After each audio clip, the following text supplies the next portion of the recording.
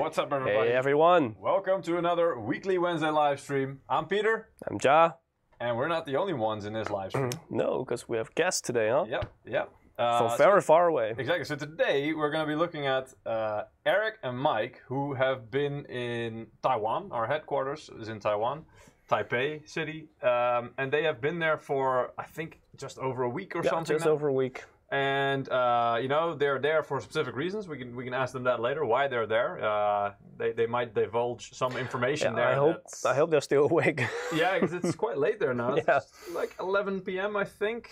You know, 11 something like that. Yeah, so plus 7 hours. Bedtime. So they might be you know, a bit sleepy. Who knows? Anyway.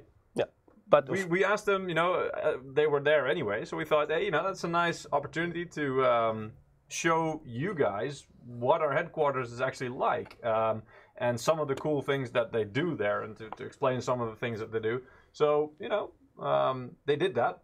They pre-record some stuff, of course, because they can't just go and walk around there at night. It's a bit suspicious. They've got security guards, so they might get tasered. It's not as easy. That might be for a different stream, you know, that we can see how far they can go there at night until they get tasered or something. But yeah, we didn't do that for this stream. Hi from Dubai. Well, hi. Yeah, hi everybody. Cheers for tuning in. Before we switch to them, however, like usually, we have a giveaway. Like always. There we go. So, above my head, you can see it. There's a giveaway. If you want to participate, you have to go to www.msi.com/2/insider.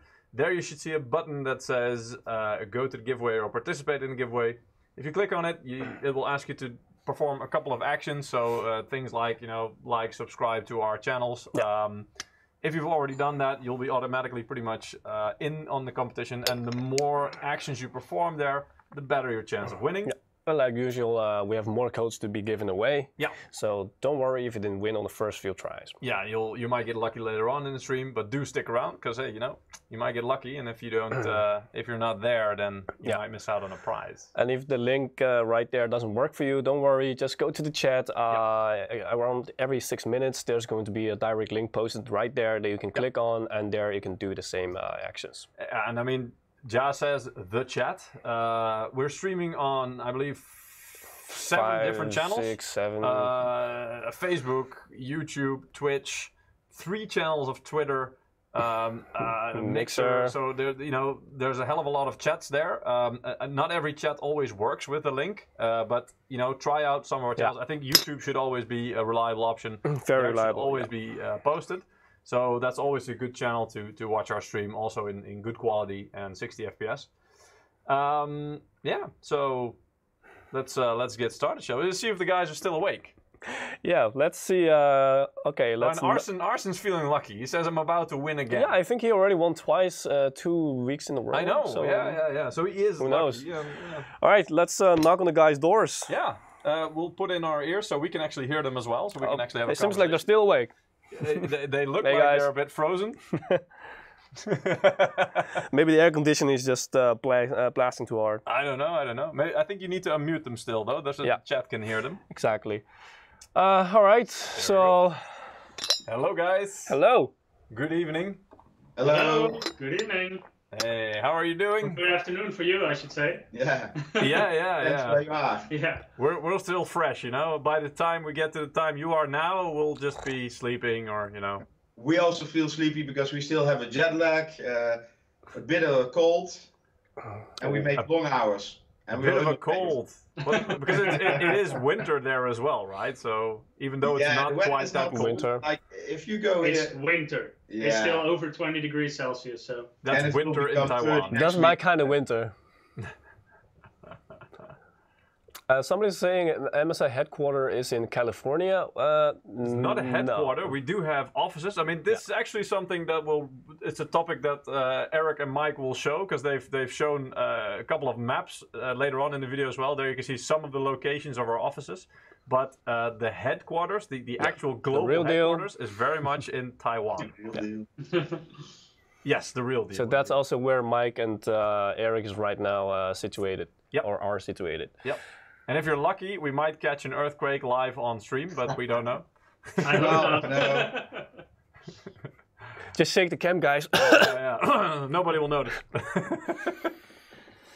Yeah, so you're still on business trip. Can you tell us a little bit about what it is that you're doing there and why you are there at the moment? What you were doing there during your Shopping and stay? eating. A lot of eating, yeah, I mean, definitely. That's generally why you would go to Taiwan. That's true. I've been there, so I know the food is really good and the shopping. Don't tell everything about this yet. No. So we are actually here to work on our 2020 and 2021 platforms. So future products. Yeah, especially for motherboards, but we're also working on other future products like cases, monitors we talked about, gaming desktop we had a session about. Something else we cannot talk about yet. We had a session. So of course we cannot mention any names, how the platforms are called or what products. We're working on. So we have meetings with the engineers, with product marketing in HQ, with the sales team, so that we can give feedback, give input, sometimes make last-minute changes. And take a look at the engineering samples, of course. How the heat sinks look, what we suggest them to change or to update. So a lot of meetings, basically. But quite cool, right? You get to see a lot of exclusive stuff and things that nobody has seen before. Some things of those might make it to the market in the end. Some things will be, forgotten. Yeah, not everything what we see here in the past days will be on the market eventually. Maybe it's nice to one time make an item because, we go to the whole process. For example, if you're making a heatsink, you have like 27 shades of gray, red, black. Yeah, black shades, right? 50 shades of gray. Anyway, 50 shades. So, if you see them next to each other, you don't see a difference. Direction. If you take, if you hold them against the product, you can see the difference. So it's not easy. Yeah. Oh, by the way, I see somebody saying in the chat, green screen at hotel. Yeah, that's actually not a fake background. You guys are actually in the hotel room. This is a real bed and stuff. It is, yeah. But this is the real wall behind the bed. It's not our bed. No, you don't share it. Sometimes I'm a little cold and I sneak up here. Yeah. you don't function as Eric's pillow. All right. All right, so what's it been like this far in your trip? Have you also been, outside of the office, have you seen some cool stuff in Taiwan as well? Definitely. I've been up the Taipei 101, so the extremely high building, over 500 meters tall, I think 508 meters. Extremely fast elevator, and then a great look over the city. I went in the evening, so lights everywhere. You see a lot of lights in Taipei anyway, especially now towards Christmas. All the trees are decorated and stuff. So it's like Mystic Light Taipei at the moment. But it's weird. There's something missing, right? Like snow or something. Yeah, snow is not really a thing here. It's not really Christmas without white snow. It's actually quite funny because it's winter here and everybody is having thick winter coats. And for us it's almost like spring or autumn because it's like 20 degrees. T-shirt. No, not shorts. I guess the way you're dressed now, that's for during the day probably that's okay to walk around in, right? That's not cold. For us, yes. Last weekend I even walked around in a t-shirt in December, so that was interesting. Yeah. So indeed. So it's very different from what we are used to, and I mean even for us it's it might even be. Well, okay, but for people who are living in the Nordics who are used to like -20 or something, or Siberia, -40, they will probably be walking around there in beach slippers and swimming trunks. Probably, yeah. So it's a different experience. Yeah. All right.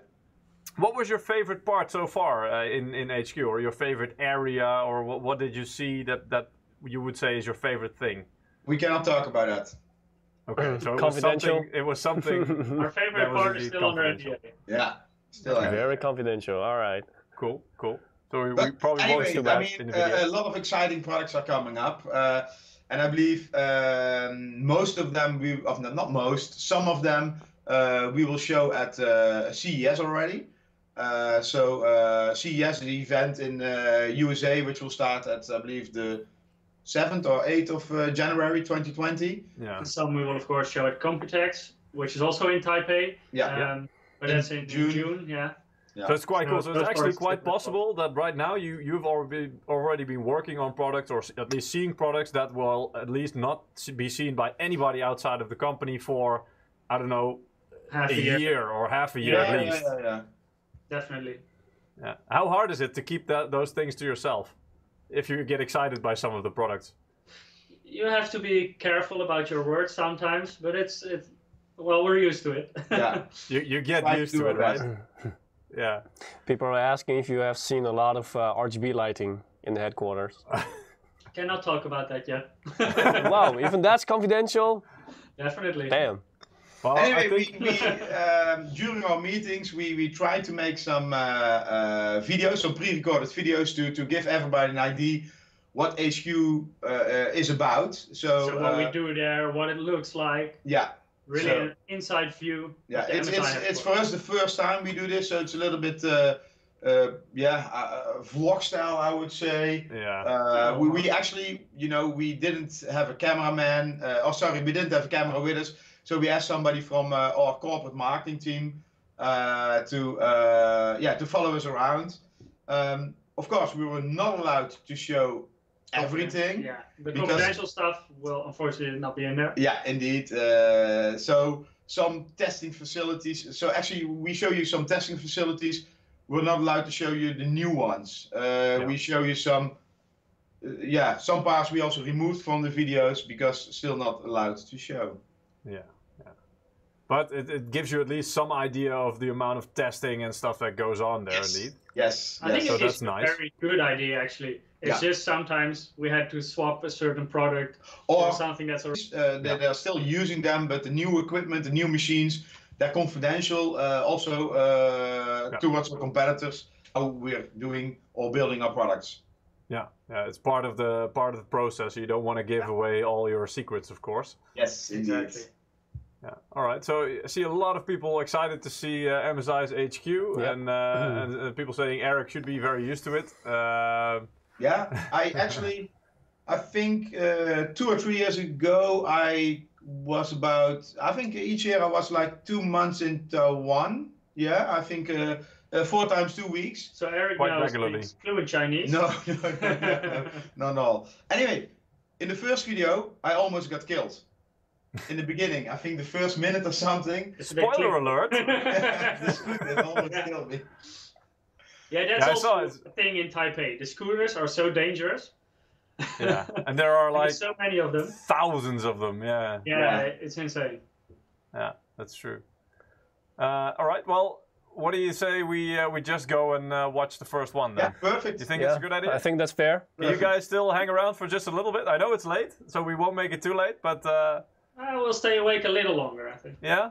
Okay, so just grab a beer and enjoy and see how you did. All right. Let's see. Okay, so now we're going to HQ. Watch out for all the scooters. Yeah, there are a lot of scooters over here. So this is our headquarters.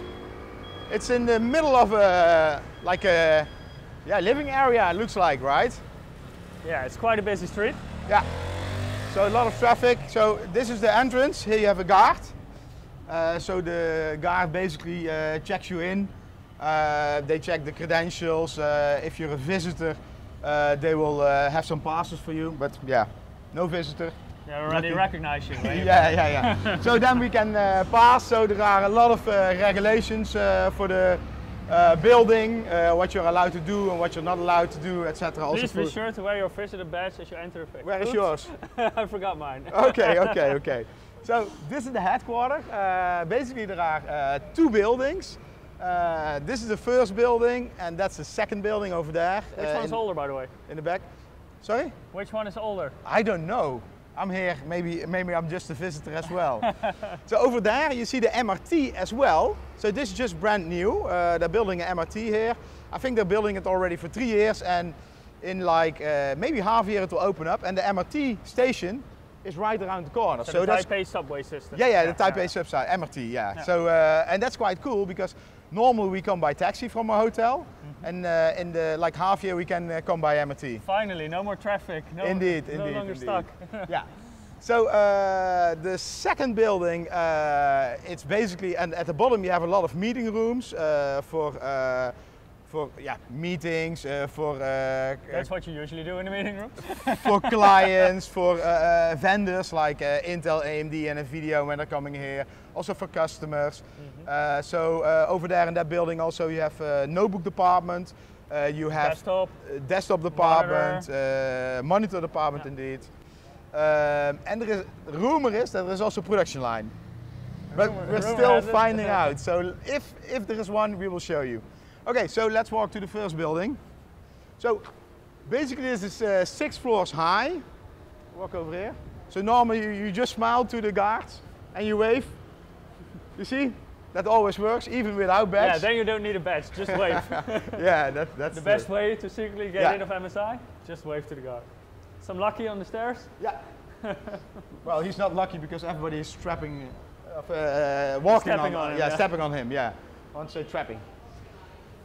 So we have 3 elevators. I never know how they work because first they go down, so this is on the roof.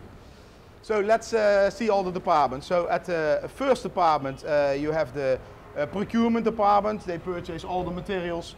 You have GMP, so that's graphic cards and gaming gear department. You also have Corp marketing. So Corp marketing, I think they make this kind of plates.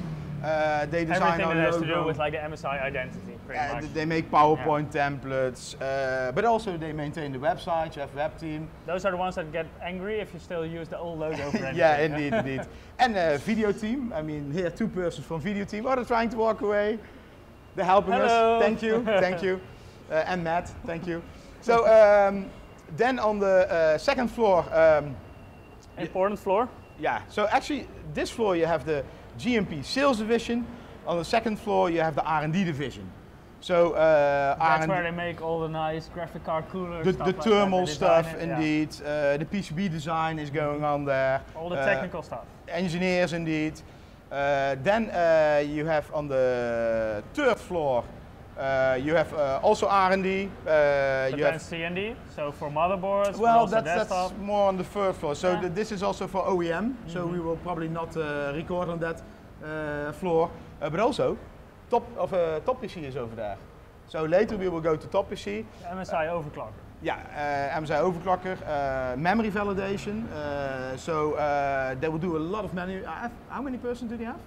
6 or 7? Oh, I don't know from the top of my head, but we're going there later. Yeah, So we will see let's later. ask them. Yeah, indeed. So then on the first floor there is mainboard R&D. So there, most of our meetings are on that floor. So this week, you know, we're here for the platform for 2020 already. Don't say the name yet. No, still NDA. Just yeah. reminding you. Yeah. So there you have all the product managers, the R&D people who make the PCBs, thermal department, etc. And technology document control center, that's actually the ones who make the manual. Then on the 5th floor, what is it? Legal team, HR team. So all the paperwork. Let's say all the paperwork. Yeah, it looks like a big floor. So it looks less exciting than the other ones, right? We almost never drop by. And then on the top floor, there you have the sales departments for C&D, and C&D is computing and display. So that's basically our motherboards. Also our desktop systems. Desktops, monitors, as well, cases, and some other NDA stuff which is coming up. Probably CES you will see. And the president's office, so the big boss is also sitting on the 6th floor. All right, so that was the first clip. I see a lot of people also asking, hey, is this Japan? No, it's Taiwan. It's a small island to the south of China, basically. It's well, for where we are sitting in Europe, it's actually not that far from Japan, but it's still a couple of hours flying, I think. Close enough. It's an island east from China, indeed. Yeah. I see a lot of people just saying a lot of nice things. Well, you guys, you showed us basically building one and just like the register of what is in there. So as you can see, each floor has different departments. You are going to show us just a couple of them, I think, because to cover all of it is just impossible within the live stream. Well, a lot of things are boring. I mean, there are a lot of meeting rooms and there are a lot of cubicles. A lot of desks. Yeah, a lot of desks with people working. But yeah, we try to pick out the interesting stuff. Yeah, I also see that some people are saying that the audio was out of sync on the video, so we're trying to fix that. I'm not sure if we can do that. We tested it before. It wasn't out of sync. We didn't have an issue here on Twitch. Typically, it's when you don't have when you go live, you might have issues. So now we hear someone say the whole stream is out of sync, not just the film. So right now when we're talking, that's the same issue for all of you. Oh wow! Or not? That's we weird. don't have the issue here on when we watched. On Twitch. Yeah, that's weird. Maybe it's a YouTube issue. I don't know. Yeah, it happened on Twitch. It's not out of sync. Yeah, because for some people it seems to be the case, and for some it doesn't seem to be the case. We're trying to monitor the chat. Reboot your PC. Maybe try to refresh your web browsers, guys. Yeah. Unplug your router and plug it back in. Yeah, well, let's not try to cut our viewership in half just yet. No, so just refresh your browser, still guys. Doable. Unfortunately, we can't really restart the stream. So apparently, a lot of people, especially on YouTube, are having some sync issues. Yeah, but even on YouTube, it's still very divided. Some have the problem, some don't. Yeah, so it's really weird. Anyway, someone saying reinstall Windows. Yeah, format C or something. No, so let's just try and let's just try. I mean, maybe you can, if the guys on Twitch don't have the issues, maybe you can find our channel on Twitch. It's also called MSI Gaming, so you can try it. People are saying, one is saying YouTube is good, and the other one is saying it's a YouTube problem, Twitch is okay. So if you are having problems on our Twitch channel with the audio sync, you can always try to go to our Twitch channel. Ja, maybe you can go into the chat, right? Maybe you can on YouTube. You can. I'll give you guys all the links to our Twitch. Yeah, to our Twitch channel. Anyway, so while Ja's doing that, so yeah, Eric, how was that? Nearly getting killed by a scooter with some gas tanks on the back. Yeah, my God. I mean, it happens every day here. I was gonna say, isn't that just normally when you go to cross the street? Crossing the street is, you're risking your life. You have to be really, really, really, really careful. Yeah. So it's quite normal which is there. Actually pretty strange, because if you go with the subway, with the MRT system, everybody lines up, very polite. First they let the people out, then the people waiting, they go in. Everybody takes their turn. But everyone makes exact lines. Yeah. Everywhere, also in stores. But on the street, it's like carnage. Yeah. So sorry. I was going because that's a good point. You said in a video somewhere that in the background you could see an MRT. MRT is the subway station, right, in Taipei. Yes. So that they call the MRT or Metro Rail tracks, or I don't know what it stands for. It's very convenient. It's throughout all Taipei. It's very fast and it's very cheap. So and sometimes very busy. Yeah. Because I mean, Taipei, it's not a small city, right? It's quite big. There's, I think, Greater Taipei. It's like what, 5 million or more people? No, I think 2.5. Right? I think that's only Taipei, but Greater Taipei is also the area around it. Oh, so agglomeration is indeed something like that. Anyway, during the weekend we went to the sea by car, and I think it was a 1 hour drive, and we were still in Taipei. So it's a big city. So indeed, a transport system like that is quite useful, like all major cities have pretty much. Yeah. So it's a good way to go around. Traffic can get so busy, so taking the subway is the quickest way in most situations. Yeah.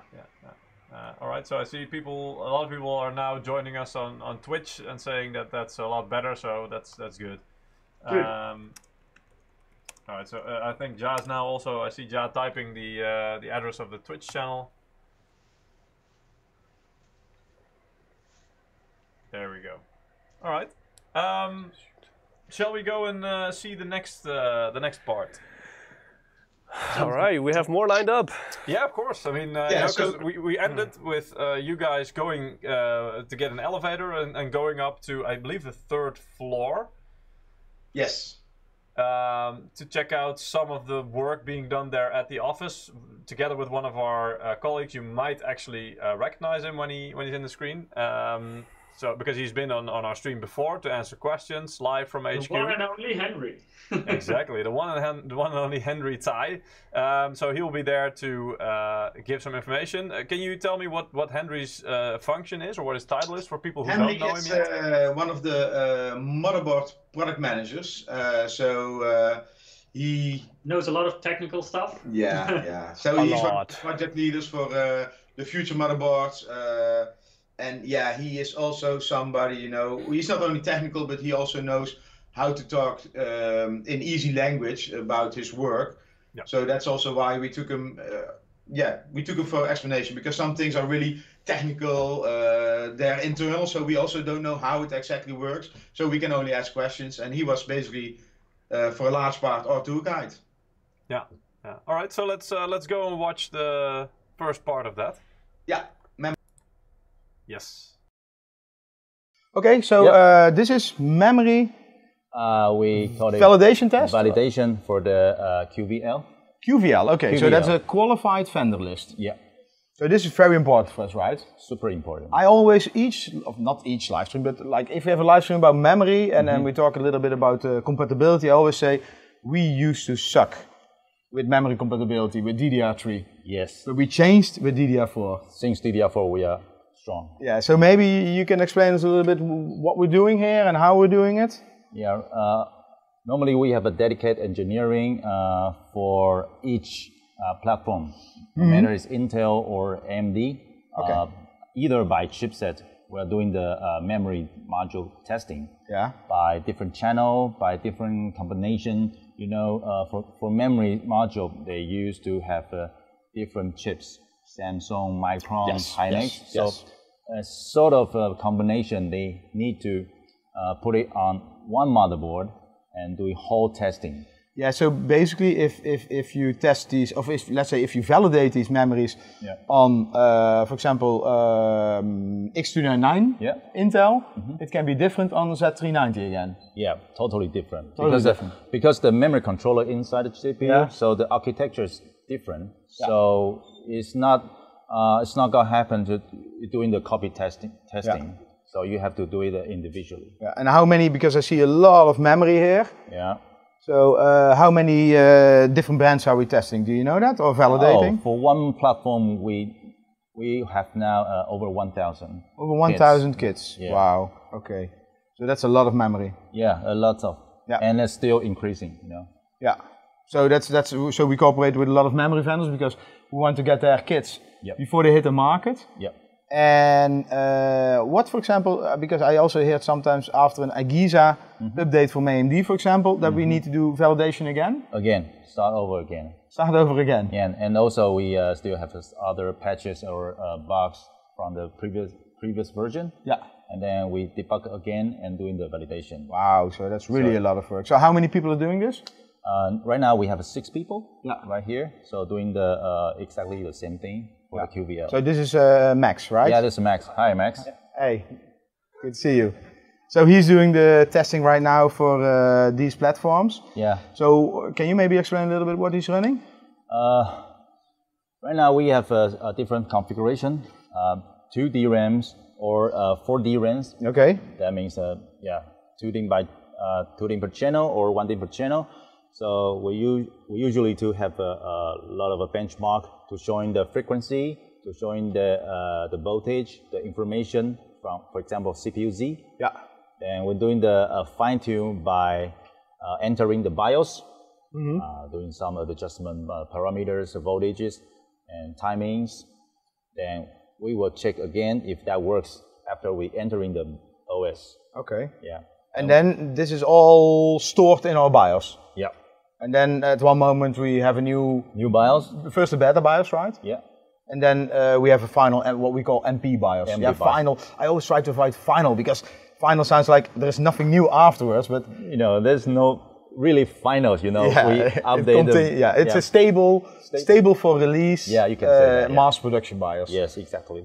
So you see, we have a lot of like hundreds items to fine tune.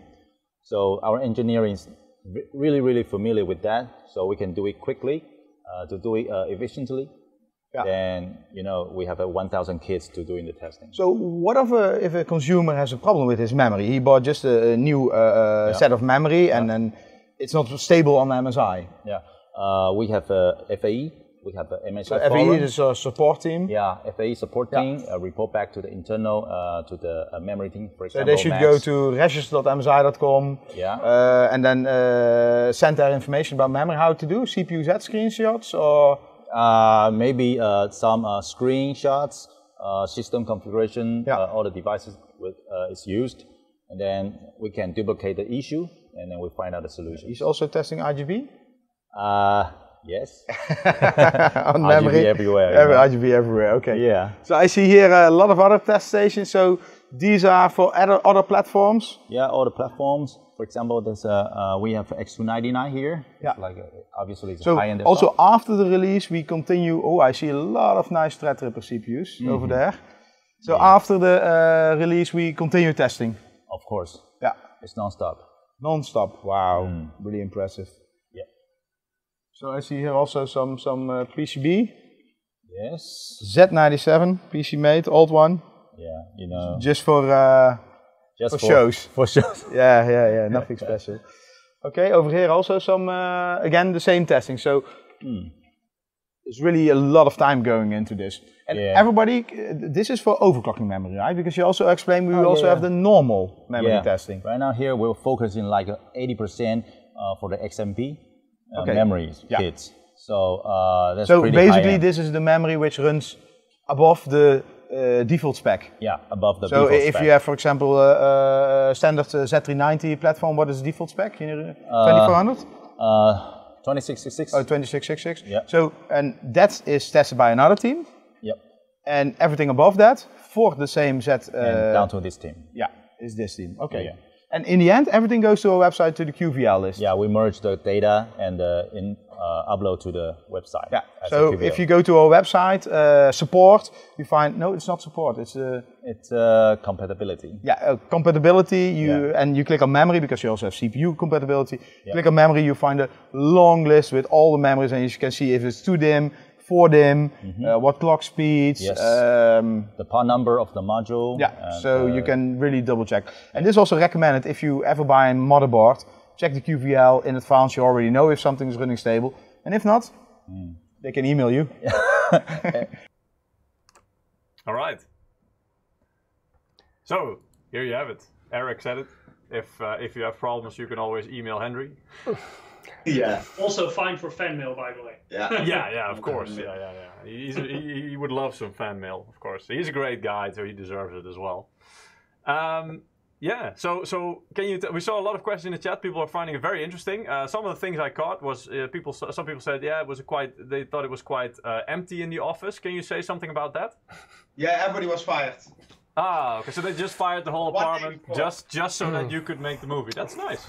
Yeah. Low budget. No, I think this was during lunch break or something. Yeah, I think so as well, yeah. So many people were probably... All the movies are, I don't want to say different, several days, I think 3 or 4 days and several time frames, so... If you're wondering why all of a sudden I'm wearing a different sweater, then... Yeah, and also later it's dark outside, so when we arrived was morning, and when we go to building 2 later on, it's like evening. Yeah. So, okay. But this memory was really interesting because I know, of course, that we do this, but I never looked in detail how we do it. And they had so many CPUs and memory over there. It was like paradise. Like trays completely filled with CPUs and memory. Yeah, and I noticed the camera guy from corporate marketing didn't really zoom in, so it's a pity we didn't see everything, all the memory, but wow. Yeah.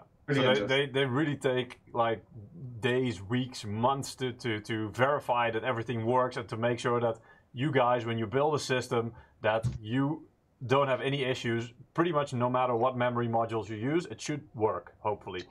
Yeah, and this is this is not an easy job because, like they said, when AMD or Intel brings out new BIOS code, let's say like that, everything over again. So it's a continuous process. So even if you validated everything on a certain motherboard, one thing can change in the BIOS, and you have to do everything again. Yeah. So with the recent AMD BIOS updates, indeed, those guys have been really busy. Exactly. Yes. All right. Very long working hours. yeah, exactly. All right, so guys, if you have any questions about what you're seeing, let us know in the chat. Yeah, just let us know. Yeah, hey, we Peter, can always. Yes. I have my notebook here. Yeah. And do you know why? You want to show us something? I think it's time for our first winner of the giveaway. Yeah, I think I agree with you there.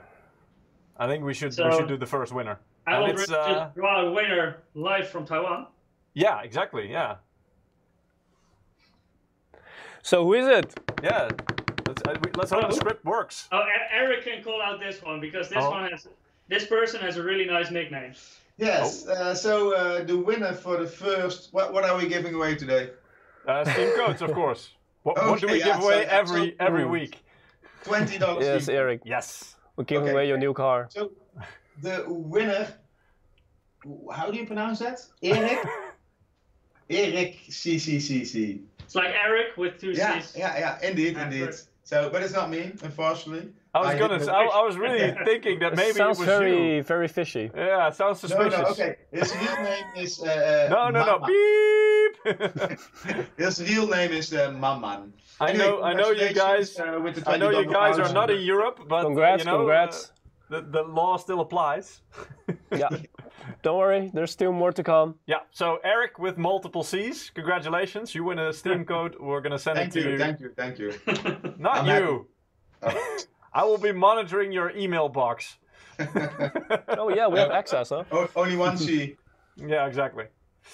Not enough C's in there. All right, so congratulations. You get a Steam code. We'll send it to you as soon as possible. So yeah, that's great. So let's see. Any other questions? I don't think at the moment. I just see a lot of guys saying, "Oh, I never knew that. That's really cool that we get to see some of that." I did see somebody saying, "Yeah, I did see somebody saying something about DDR3. Why not DDR4?" Not sure. Maybe you misheard something. They were, I believe, pretty much only testing DDR4, at least.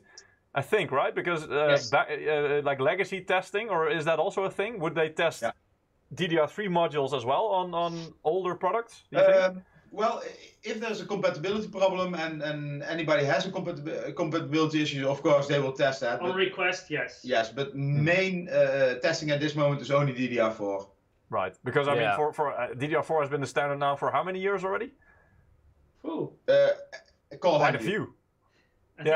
Skylake was the first platform, so that's 4 years ago. Yeah, I would say 4 years. Yeah. So I mean, going back and testing DDR3, that means you have to go back, for products 4 years back. That's and the memory testing, because I think we didn't mention this in the video, it's also getting more complex because you not only need to test 1 DIMM, 2 DIMMs, 4 DIMMs, but you now also have like DIMMs of 256 of the bigger DIMM size. 32 gigabytes? Yeah, 32 gigabytes, so you can go up to 256 megabytes of memory. In total. Gigabytes. Yeah. It's a long time ago. Yeah, so indeed. A little bit jet lag. So these guys are probably going to be expanding their operations soon as well, if they get even more BIOS updates, even more memory modules. Either that or they'll be working overtime. I think they're already working overtime. They probably are, yeah, they have to be. But hey, the best thing is they like their job. Yeah, and that's what you need with a job like that. We're also doing overtime right now. I know. But we are very appreciative of that. So thank you for doing it. You're probably going for a late night snack now. So now you tell me, why didn't you set up in the bar? Maybe the people would have, been okay with that. Too loud. That's true. Yeah. All right. Anyway, so let's check out the next scene, shall we? All right, let's go.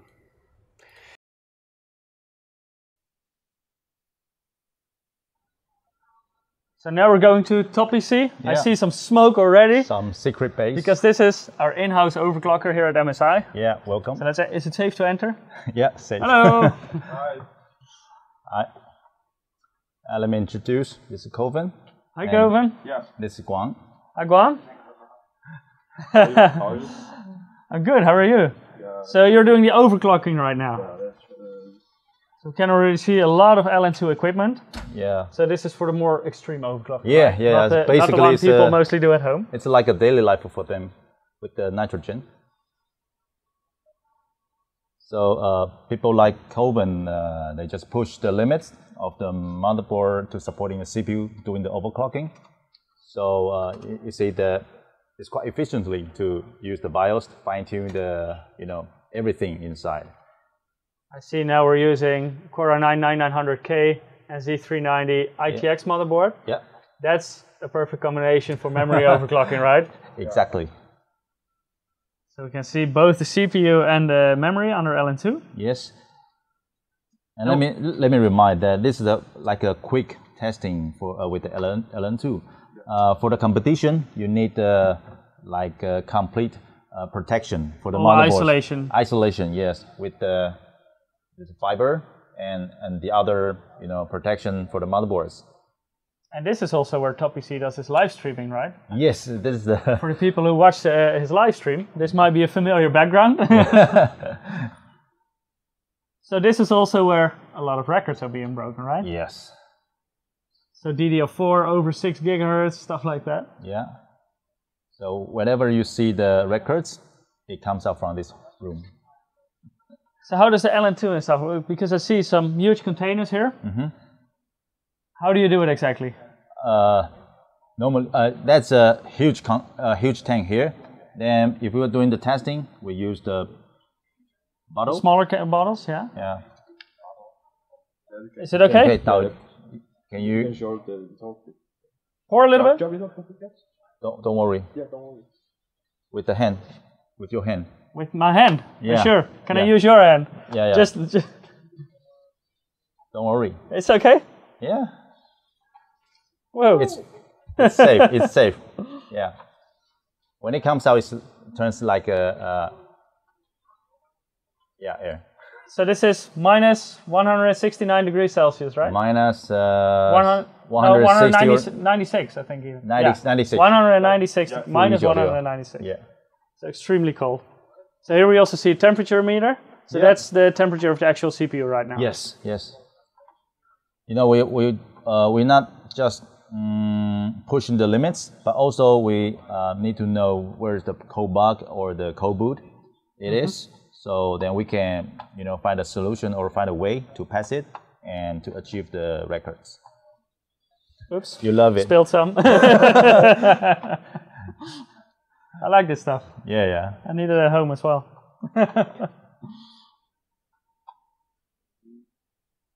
So what memory frequency are we running at right now? 5,400. 5,400. Yeah, okay. 5,000. You don't see that. So reference spec for this platform is 2666. Yeah. And then you got the, 2 so times double, or yeah. double 2 times.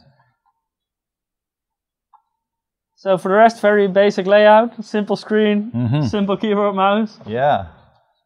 But extreme performance.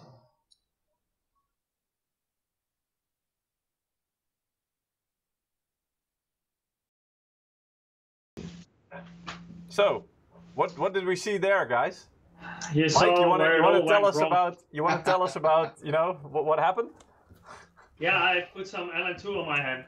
Right. Yeah, usually I say don't play with fire. In this case, it's a little bit different. Yeah. So there was a bit of lag in the effect, or because in the shots you seem to be fine. Yeah, I'm still fine. Just toilet paper. So how was it like? I mean, you walk in there. It's a lab, pretty much. They're doing all kinds of extreme stuff there. What was it like? Is it like a playground, or how does it feel? For nerds, this definitely is a playground. Absolutely. If you walk in, you already hit the LN2 container with the door pretty much. Actually, when the door was closed, and you cannot see this on the video, but LN2 vapor Smoke is coming. Yeah. See it below the door. Yeah. Yeah, so it's really cool. And if you come in, you already see the overclocking tools and all hardware everywhere. New hardware. New hardware. Yeah. It's the hardware haven. Oh. Heaven, exactly. Yeah. And what about the LN2? Because we saw you pouring it on your hand and stuff. What does that feel? Do you even feel it, or is it like does it dissipate so fast that you don't even really feel it? Yeah, it dissipates directly when it hits your hand. So that's also why your hand doesn't freeze if you pour it on. I wasn't too sure about this, so I just tested it on Henry's hand first. Always. You're such a hero. The courage. When he was okay, I thought, okay, then I have to do it as well. Yeah. But like I said, do you even feel it? Do you feel like a cold, the cold air of the smoke or something, coming off it, or is it not really? It's a little bit cold, but nothing special. You barely feel it, actually. Right. All right. And you said something about what was the exact temperature? It was minus 96 degrees. That's the temperature of the liquid nitrogen itself. Right. But of course, if you're overclocking, you're hovering around a certain temperature. So the CPU has a sweet spot in which it performs best. So for example, it can be minus 120 degrees. And then getting technical. Too technical? No. And then you try to get it to that temperature. So sometimes you heat it up with a hairdryer, and sometimes you have to pour some extra to really keep at a certain level. Because I know why you're getting so technical, because you actually got like a little course of overclocking. I don't know if you've done this before. I don't know if you were part of the overclocking team or something, but you might have some experience already. Actually, that goes back quite a long time. In the past I did DDR2 overclocking until pretty high frequencies, but never with liquid nitrogen. Right. So this was a bit more extreme. Right. And 2 generations later. So DDR2 to DDR4 is quite a big step. Yeah. So the frequencies were also a little bit higher. Right. And what were you doing? What were you overclocking here specifically? Was it the memory speed or the CPU? Yeah, it's the memory frequency. Memory. Okay. That's also why we were using our Z390i Gaming Edge motherboard. This is also the lab of Topici. He's one of the MSI employees, and he has a lot of world records on his name for both highest CPU frequency, but also highest DDR frequency, so memory frequency. Right. And yeah, this insane speeds. But he was not in the shot, right? No, we expected him to be there. I mean, this all is not reversed, We just do our thing, and we just walk around. We walk in. You assumed he was there, right? It wasn't really planned or something. So you guys just So you guys just grabbed whoever you could have grabbed. Yeah. Kilvan was there, and he did a great job demonstrating the overclocking. So. Yeah. I see some guys asking what was written on the whiteboard. I thought it was a lot of, they just make notes there, right, about their overclocking attempts and. I don't know what was written there, and maybe an NDA. At some point, I saw Kovan writing something for you, right, Mike? He explained to you the curve about what's the ideal temperature and stuff like this. So basically, normally, the whiteboards they write down the sweet spots where it fails, or so they. It's just like like a whiteboard where you write down stuff. Yeah. It's just like notes. For example, we reached this frequency. When we went to that frequency with these memory timings, it crashed. Yeah. So next time just what to fine tune the memory to achieve the highest frequency. Right. But it could also be some of the stuff on there could also be a grocery list, like okay, I need to get milk and bread and. That was probably Toppici's lunch list. Taiwan Red Bull. Yeah, you never know. Yeah. Gotta get some new LN2 because we're running out. Well, no, they had a lot of LN2. Yeah. Yeah, there was a big tank there. And we also, I think, because we can go to the next bit, because I think they actually let you do some overclocking as well, right, Mike? Definitely. Did you destroy any hardware just before we go into this part? They were cut out the footage. I'm not Eric. I don't destroy hardware. Well. Give it a while. You're not in MSI that long, so give it a few more years. You'll get there. Thank you. Let's go and watch the next part. Let's see how Mike does when he's actually doing some overclocking. Can I try it out? Okay. You want to try? Yeah. Okay. Sure. Go to the 5600.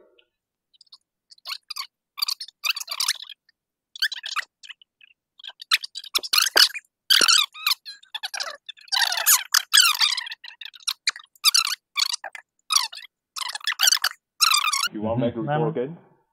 Yeah, sure. Okay. Can I do the pouring now? Okay. You can control the two parts. Yeah. And Johnny talk in the memory part. In the memory pot? Yeah.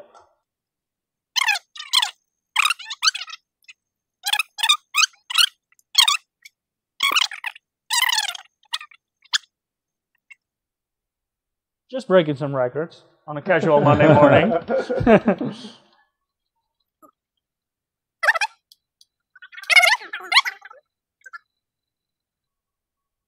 I don't know what you do at Monday morning at work, but yeah, this is what we do.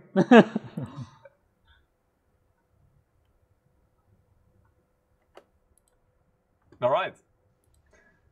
So not only the memory was fast, but also the video. Yeah, yeah. Well, we sped some of it up because, you know, honestly, we were watching it and it was a lot of, you know, Kovan trying takes a lot of time. Kovan trying to teach you a lot of stuff, but, you know, it's a lot of details, and he was just trying to tell you, okay, so now you need to pour a bit in because you need to keep the temperature at a certain level and stuff like that. But did you break, because you're saying, you know, well, just casually breaking some records on a Monday morning. Did you actually break records? No, not the actual DDR4 frequency record. That one is now past 6 gigahertz, and we went a little bit over 5,800 megahertz. Oh, wow. Still pretty okay. Which is an extremely high frequency, don't get me wrong. Still pretty freaking high then, yeah. Yeah, definitely. All right. Much higher than the one on my PC at home. Yeah, well, I think that goes for most of us. I think I'm not even rocking 3,000. as well. Yeah. True. Well, I doubt many people have LN2 at their home, you know, their everyday setup. So yeah, casual. And even with LN2, it's not easy. No, because it's really about, you know, sustaining a balance, right? If I'm understanding this correct, it's really, you know, trying to find the right balance between keeping the temperature and making sure that everything runs, because it's not it's like you can't go and play games on a system when you're doing like this, right? Because you have to keep the temperature up. So it's only basically if you wouldn't keep pouring the LN2 and then keep it at the right point, you're just waiting until the system will become unstable and crash. Exactly. You will get a blue screen then. Right. This is just for validation purposes. So you boot up, you increase the frequency, and you can validate that you can reach a certain frequency. But this is not stable enough to do gaming on or anything else. So not for high workloads. Yeah, but this in-house overclocking team, let's say like that, they are helping us to push the hardware to the limit.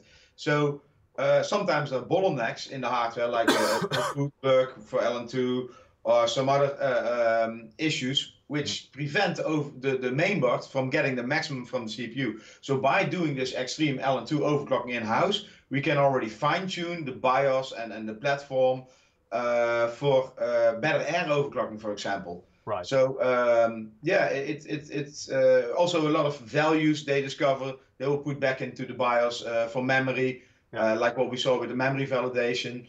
So yeah, this helps the performance of the platform for everybody. So even if you, I mean, most people won't do much overclocking, if any, on their systems, right? It's quite technical. You really have to be into it to understand what you're doing. Mm-hmm. But you know, this just makes sure that even if you are pushing the system to, or even past its limits, pretty much, our board should still be able to handle it, and any issues they encounter while doing that, they will try to fix even before the product launches, right? Yeah.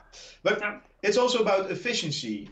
So if you're running, if let's say you overclock your CPU to 5 gigahertz, 5 gigahertz can give slower performance than another 5 gigahertz overclock. Or let's say, okay, make it easy. 5 gigahertz can give lower performance than a 4.9 gigahertz overclock. Yeah. So it's about the efficiency you get from your overclock. And that's also what they're tuning. Yeah, so actual performance in the end what counts, not just the numbers. This number doesn't mean anything. It's all about what you're getting out of it. Yeah, exactly. All right. Cool. Very cool. LN2 cool. Literally cool. Yeah. I see a lot of people asking, you know, that's all well and good, but where do they keep the plushies, the lucky plushies? So did you discover the big place where they keep them? No. There's still a secret. It's still a mystery, I guess. We found a much more interesting lucky. Yeah. You will see that later. A very big one. Huge one. Huge one. Customized Can it fly? Can it what? Can it fly? No, it was Haven't seen it. Wow. too heavy, I guess. It's too fat. I guess you didn't try. All right. So yeah, let's see the next, because you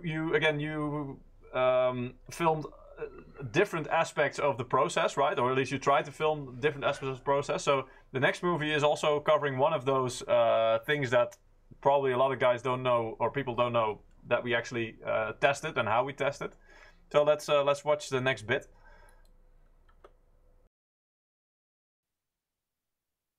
Hello, Vicky. so. Hello. Very nice cubicle. I really like it. So this is where the audio testing happens, right? For the audio testing, we call it audio precision. For the audio codec or the whole solution, which we put it on the motherboard. So Vicky is helping on the testing for audio jacks, whether is the signal accurate or too much or too less, depends on the machine. I already see a lot of values popping up. Yeah. So all the jacks, everything is tested right here. Yes, of course. So how long does it take to do a test like this? Normally, for one model, for one motherboard, it takes at least 1 day. A full day? A full day. For one model? For one model. So if there is a new range of motherboards? Yeah, you can imagine that. That's a lot of preparation of for the audio testing. Yeah. So what is this kind of device? How does this work? 你看这个就是我们 output. Yeah. Okay. So this is what you connect to the motherboard, and then you loop it. Yeah. You connect to the motherboard, the audio jack, and doing the looping testing, and go through with the machine, and to read out the data. Yes. And what kind of data do we see here? Because I see some percentages, some voltage. 这边主要是在现在测的是最大电压，它在那个没有增益跟没有衰减的情况下，它的最大电压输出。Okay. Under the safe area, this is the reliable voltage output to the audio codec. Okay. Yeah. So the audio chip on the motherboard itself. Yes. So for example, what people will know as ALC 1220, for example, a high-end audio codec. Yeah. All right, so we saw some audio testing there. So audio boost, or on our motherboards we have a lot of audio components, and we pride ourselves that we actually have it's kind of like a dedicated sound card, but it's still part of the motherboard, right? Because it's separate PCB even. And here they really test the values based on readings. How pure is the audio signal that you actually get out, something like that, right? Yeah. So these are extremely precise readouts. So even malfunctioning that we wouldn't even be able to hear with the human eye, they can, or with human with your ear balls. What did you say? I couldn't see. Yeah. It's late. It's midnight here. It's exactly not yet. So that you wouldn't be able to pick up with the human ear, you can actually detect in this kind of audio testing.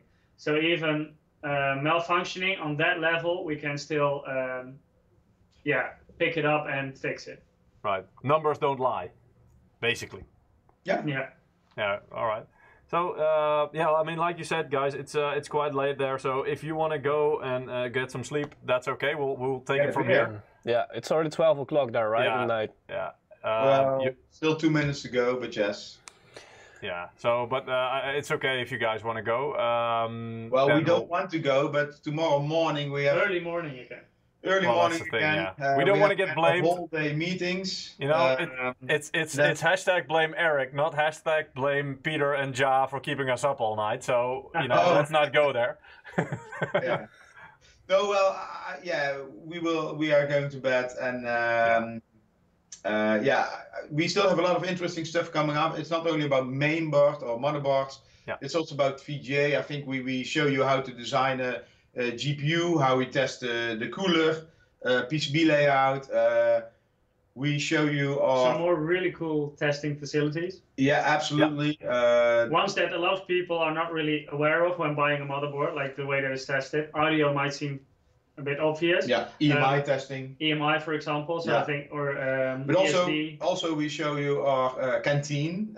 We show you the roof. The view on the roof is amazing. Yeah. You can almost see the 101. Actually, you can see it, but the weather was not that great. What else? Oh, we show you our gaming room. I mean, there is actually a gaming room in HQ where the people during lunch breaks play games. And we broke some stuff. You broke some stuff. Okay. As always. Don't spoil everything, guys. No, okay. People will. All right, so that's what's coming up. Then in that case, I don't need to see it. Leave something for us, okay? Yeah. Okay. Anyway. All right. So thank you guys for joining. Have a good sleep. Have a good night. Enjoy the live stream. We'll see you guys soon again here back in the studio then. Next week we are back again. And I hope, I hope not in the studio. Probably still a little bit jet lag. Yeah. Probably, yeah. But it's okay. Anyway, so thank you guys. Also, thank you a lot for doing all the recordings, also for all the things still coming up. You're welcome. Cheers for going above and beyond the Call of Duty. Yes? We also found you in HQ. Oh my God! Are you serious? Oh, so there's footage of that too. Are they still doing that meme? Yeah. Shall I just quickly? It's a nice self-promotion there, Peter. All right. Anyway, it's just we'll see how it goes. I kind of think I know what you're talking about, but let's see. No, let's just say your picture is on the wall. Oh my God! Oh, the kind of says it already. So I'm still world famous in our HQ. World famous in HQ, yes. It never goes away, does it? Next time, you pose for the pictures, Eric. Yeah, sure. All right, guys. Thank you, guys. We're gonna take it from here. Have a good night, and we'll see you guys soon. Cheers. Bye. Have a good sleep. Good night. All right. So you guys are now stuck with just Ja and me. Yeah. Let's go look at some other movies that they made. So the next part, I believe, is about graphics cards, if I'm correct. And we're gonna get a little bit of a view of how PCB design is done. So yeah, getting into the sexy stuff. Yeah, let's have a look. All right. Hey Jerry. Hi. So this is about how we design a PCB for a VJ card, for a GPU graphics card. Yes, this part, the information you can see on the screen is the layout chart, and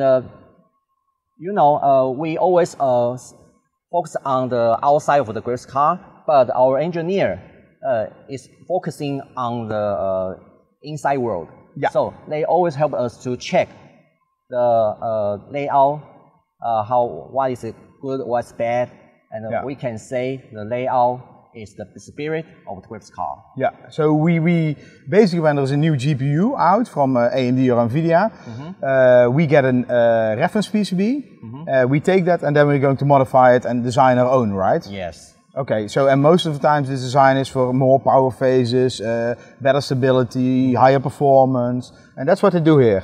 Yes, of course. Okay, so looks really interesting. So this is the GPU part, right? Where we're looking at right now. Yeah, the central is GPU part, and surround the GPU is memory part. Ah, okay, yeah. So, and he is now measuring all the different. So he's designing it and then also testing parts which work best. Yes, our engineer is testing the waveform with very special device, the digital phosphor oscilloscope. Yeah. The device help the engineer to test the waveform is good or is bad, and so it's basically the signal strength, the length of the traces, and the better the signal, the faster it can go, the higher it can go. Yeah.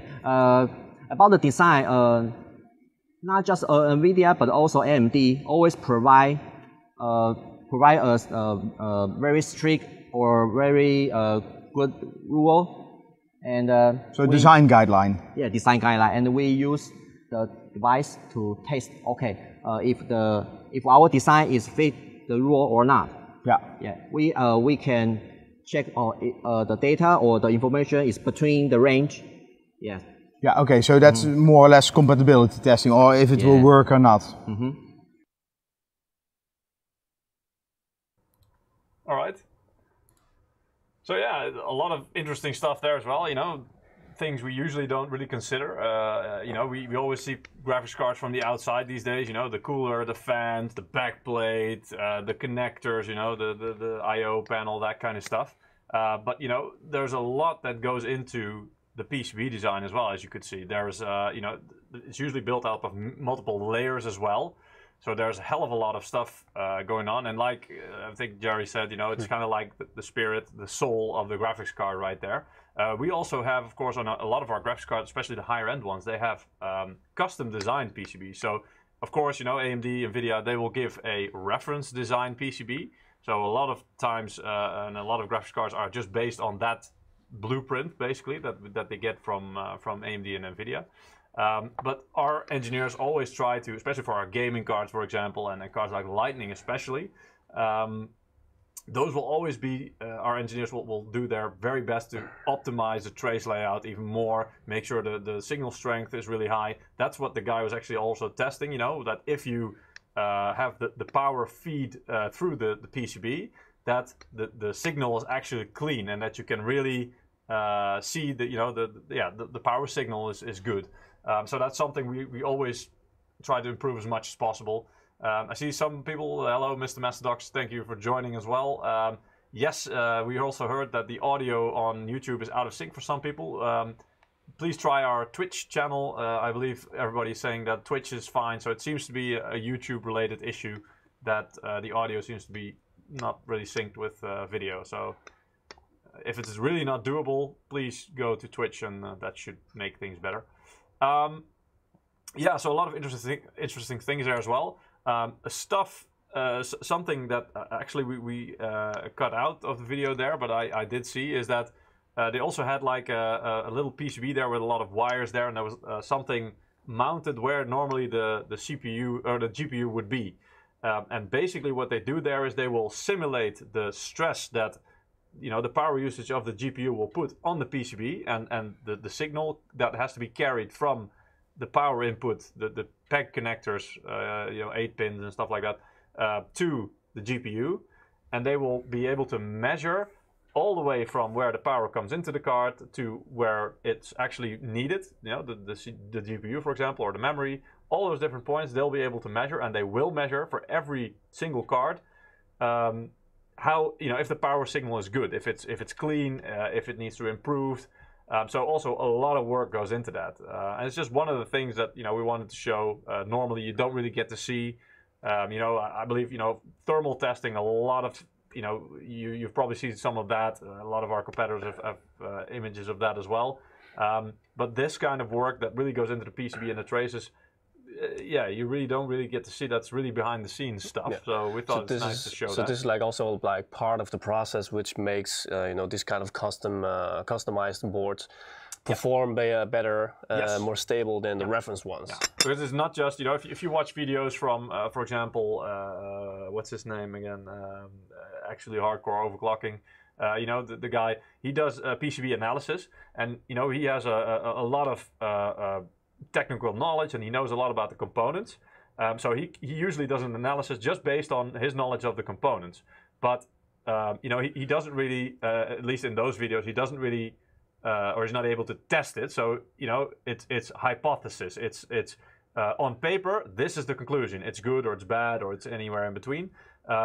So what we do there in what you just saw was really, you know, taking the measurements. And this, you know, I've seen him do that sometimes as well, which is great, because then you actually have the numbers. Again, numbers don't lie. It's when you actually get the measurements that you know for sure how does it work, how is the impedance, or how is the signal.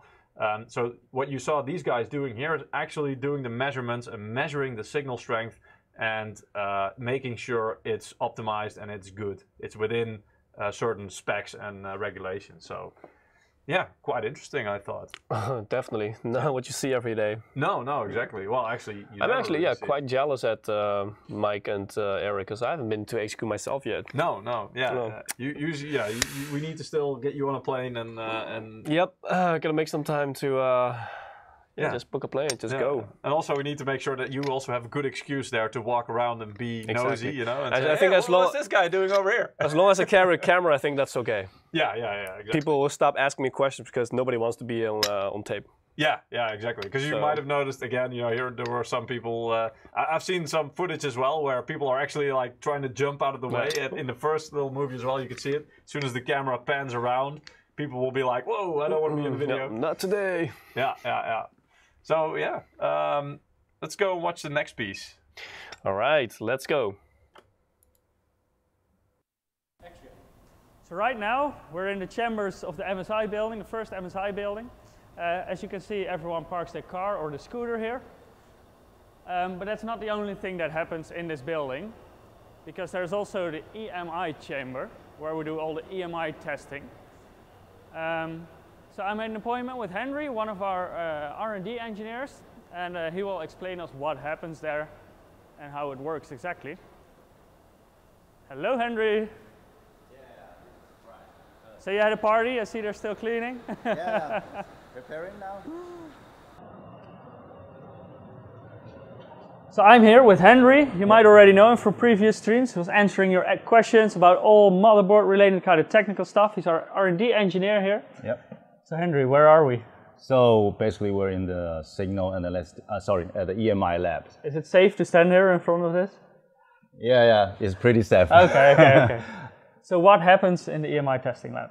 So basically, EMI testing is about the signal absorption and also how's the damage to the human body, and also the signal waveform and how it works for the whole PC, the whole system, and including the motherboard, VGA card, everything inside the PC. So that's also to make sure if you have like any radiation that it doesn't impact the components? Yeah, of course. And what can happen if it doesn't pass, for example? What happens, our engineering team will fine-tune the component each by each, either by hardware solution, also the BIOS, and maybe... BIOS also has influence on the EMI. Yeah. How does that work? It's like, for example, the USB. There's a USB spectrum. You can fine-tune the value, the parameter by BIOS. So to make sure the signal, the radiation to pass the standard. And I see a lot of stuff on the walls. Yeah. What does that do? Let me ask our expert. Hey, Darren. Sorry. Hey, welcome. Yeah, this is Darren. So, hey, Darren. Can you tell me what the white blocks do for the EMI testing? The 白色的是它是保护我们不要碰到这个吸波棉 absorber. Okay, so basically the white blocks just protecting the absorber testing. Can we touch it? I just did. You just did, yeah. Very good. So we have it everywhere, only not on this side. And here we see a big machine. And this causes the radiation, or how does this work? 请问这个我们要怎么使用它？就是这个是天线，那它会接收我们的 energy signal. Okay. Outside label. Yeah. Okay.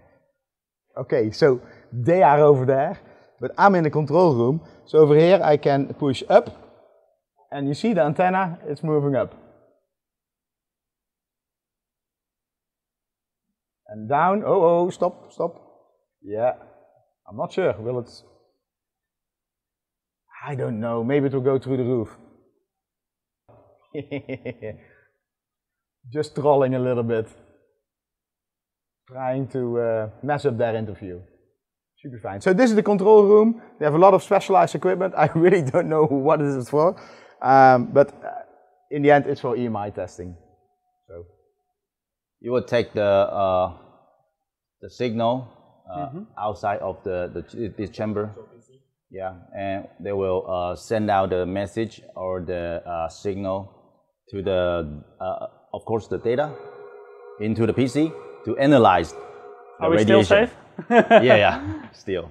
So this collects a lot of data, and that you use to, for example, to make it pass or that it fails. Yes. And then it measure the different position signal outside the PC. We check the different position signal to no high at the human. Yeah. So how the different radiation types influence the human body, for example? Yeah, because basically there's 5 or 6 phases of the one PC. So every phase, every position, for example, the backside of the motherboard, there's a lot of connector and jacks to make sure the radiation won't, going too high. Yeah. Then that's what they do in the EMI. First. Yeah. All right. So EMI testing. Yeah, quite interesting stuff. I see a lot of people also in the chat. He's radiating them. I mean, that's typical Eric. I mean, that's exactly what Eric is like in real life as well. He'll find ways to play practical jokes or stuff like that. Troll has got a troll. In this case, he did it in a way that he could show, from the outside. They're actually what it was is that was the antenna that actually receives or measures the radiation. So it's not something that actually beams radiation. On the rotating table that you saw there, that's where they will place, the product that they're testing. So a motherboard or a whole PC or a monitor or whatever. And they will rotate it because from different angles, the radiation will be different. That's why they rotate it. And then that big antenna that you saw Eric moving and trolling a bit, that's actually what captures the radiation levels and will register it. And so that's the device actually basically that will tell, is it within spec, the radiation, or is it, is there anything to be worried about? Do we need to check something? Is there anything, abnormally going on here in terms of radiation? The white panels you saw on the wall, those are basically just absorbers, so they will absorb any other radiation, just so that everything is focused towards the big antenna, the big receiver. But indeed, it did look like a very secret room. It's all the way on the ground. And it's a lot of people also said, oh, it was in the basement, and yes, exactly. So that's. There are, I think, 2 levels of parking as well in underneath the MSI headquarters. So you saw a lot of cars there, some nicer than others, as it is with most companies. And it's just one of the rooms where if you want to make a room where there's like as little interference as possible, because I see some people. Why is this room underground basically? Why is it placed there and not like somewhere in the middle of the office? Because you have less interference there. It's not on a floor with where all kinds of people are working on laptops and whatever, where Wi-Fi signals are just being beamed everywhere. So these rooms are a bit more secluded. They are, I believe, at least 2 levels or 1 level below where the first office floor is. So that's one of the reasons. And also you saw in the room, it was lined with metal padding, basically, with metal squares, which is also, of course, to isolate any kind of signals even more, so that it's really, in terms of radiation, and if you want to take out your cell phone in that room, you should have no reception whatsoever. It should be completely free of any kind of radiation there. So to really be able to isolate what does this product do? And that's important because, these products need to be tested so that we know, what is the effect, how strong is the radiation, and is it within certain limits that are allowed by, I don't know, for example, in Europe or in the US. There are, every continent, even some countries have their own specifications. So yeah, just to make sure it's compliant with all of them. Sounds very complicated. It is, and again, it's a lot of testing and something you very often don't really see, but it is going on. And I do believe, like Eric and Mike said before as well, I do believe this is, they're just showing the older testing equipment. So even for this room, there will probably be a more high-tech and a much newer room as well somewhere. Which will be confidential, once again. Yeah, which we can't show, we're not allowed to show because it's all, confidential and, some but at least, at least they get the idea now. Yeah, the idea is the same. It's basically the same, it's just, the room might be a bit different, the equipment used might be a bit different, maybe it's even more sensitive or easier to pick out signals. So again, something we just wanted to show you that is going on in the background, which you probably don't even know about. I haven't seen it neither, so. Yeah, well, I did see Gamers Nexus do a video about, I believe, this room, and they also had, we have an audio testing room where, or acoustics or, stuff like that. So it's a room where you have like, I think it's like inflated or foam spikes coming out of the wall and the ceiling, just, make sure that any sound is immediately just, stopped. There's no echo there whatsoever, so your voice will sound weird. Gamers Nexus had a nice video about this as well. I believe they tried to do this room. They tried to record in there as well. But you have to remember that these rooms are actually in use still. So at the time that they were trying to film it, the audio room at least, it was not available because it was being used for actual testing. So yeah, they weren't able to go in there and shoot a video, unfortunately. But they were able to do a couple of other areas. So yeah, we can look into that right now if you want. Before we do that, by the way, maybe it's a nice time to do another giveaway. Great idea. This one actually being done by us. So let's see, I'll try to see who the next winner is. Yeah. And so well, if you still want to participate, you can go to www.msi.com/2/insider, as you can see right above my head here. Or you can follow the link that's being posted by our bot every few minutes directly to the giveaway. You have to participate to win, of course, and to participate, basically, you just have to perform a few actions. Like, subscribe, that kind of stuff to several channels. The more actions you complete, the more chance you have to win. And Jai is now going to initiate a script that completely randomly just chooses a winner out of all the submissions that we got today. Our next winner is... We have a next winner, and the next winner is D2D4. D2D4. Congratulations! I think I just see him in the chat there, going say. Just see... Ah, he's doing the memes. He's there right there. Yeah. Oh, Congratulations! Well, congratulations, D2D4. Yeah. Hope you can have fun with a Steam wallet code and get something nice for Christmas, maybe. Yeah. So you win a $20 Steam wallet code, and we'll send it out to you before the end of the week, so you can spend it on something nice. And the rest of you, maybe you still have chances after this. So there will don't be worry. more codes to be given away today. So yeah, we'll still see if you can get lucky today. Alrighty. Not this lucky though. This one's staying right here. No, he's just enjoying some music. Yeah, leave him alone. All right, let's go to the next movie. Alrighty.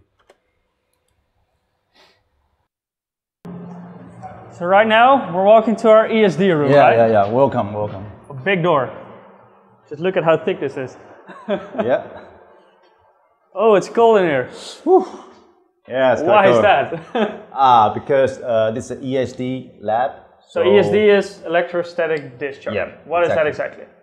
So this is testing about how's the damage or the impact from the static to the human body and also the PC component. So there, our engineering team will do the whole testing, a bunch of testing in this room. So that's sometimes, for example, if you touch something metal, the spark you get, right? Yeah, the spark, yeah. And why is it so cold in here? Because this is the whole environment to simulate the static. So just imagine the static normally will happen under very cold and dry environment. So that's also in winter. When you come home, you have that sooner than in summer, for example. Yeah, that's a daily life. So I see a lot of equipment here. Yep. So what is simulated to get maybe this? we can start from this PC. So this is basically our like a testing bed using the static gun to simulate how the situation will happen when the static gun touch it. So we see a motherboard and a graphics card. Motherboard, graphics card, all the components inside the PC. So basically, you must need to have a chassis. So with this gun, we can shock the PC. Yeah, please. You can. Yeah, can I try? Yeah, you try, please. Okay, so I just press the button and hit press it? the button and contact. Ooh, and release it. So did I break it? I hope not. And here I see a lot of controls, and that's also to define the current you put on it? Yeah.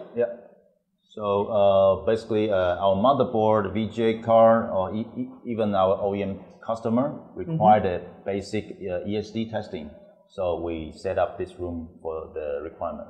So like you shock the components pretty much, and then you see if it still works, or how do you do the testing? Yes, exactly.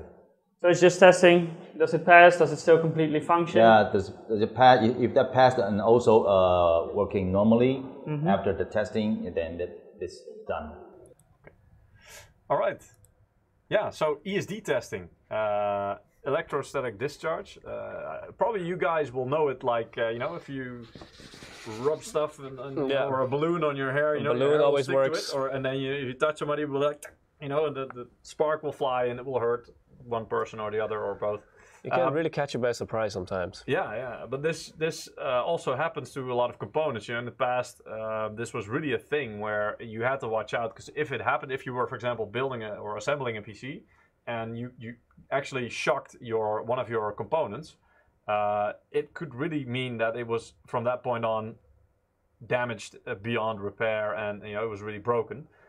These days, a lot of our components and products are treated with certain materials to actually resist this kind of shocks. And this is one of the labs that they use to test it, to make sure that, all right, so what happens to these components if they actually get shocked with electrostatic discharge? Do they indeed get damaged? Which parts get damaged? Because it could be that it's just, the coating that they applied just didn't quite reach to a certain area, or certain components are still vulnerable to it. So you want to catch that, of course, before it actually happens to one of you guys. So yeah, that's pretty much what this lab does, and what you saw Mike doing with his lightning gun there. But pretty cool. Again, something you don't really see. Also quite interesting. I didn't know, but it kind of makes sense.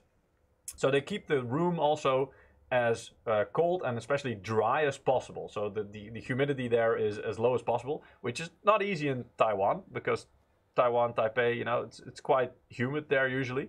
It's more like a tropical climate, so you can imagine, and it's also that's island, why it's so warm in the winter. Yeah, so normally outside there it's very humid. So these rooms, they try to keep a controlled environment and make sure it's as likely to create static electricity as possible. So they create the most basically damaging environment, and they simulate that, and they just see, okay, so how does that go? Just to make sure that when you assemble something at home in your PC and you do accidentally get an electrostatic discharge, you have as little chance as possible that something actually gets damaged. So also quite a nice touch. See a lot of people asking, by the way, especially on YouTube, about who was the winner. The winner of the last giveaway this stream was it was D2D4. R2D2? No, I don't know. D2D4. Yeah, D2D4. So yeah, but we have more codes to give away, like we just mentioned already. Also, if you just joined us on YouTube and you're having audio sync issues, apparently some people are having these issues. Seems to be mostly on YouTube.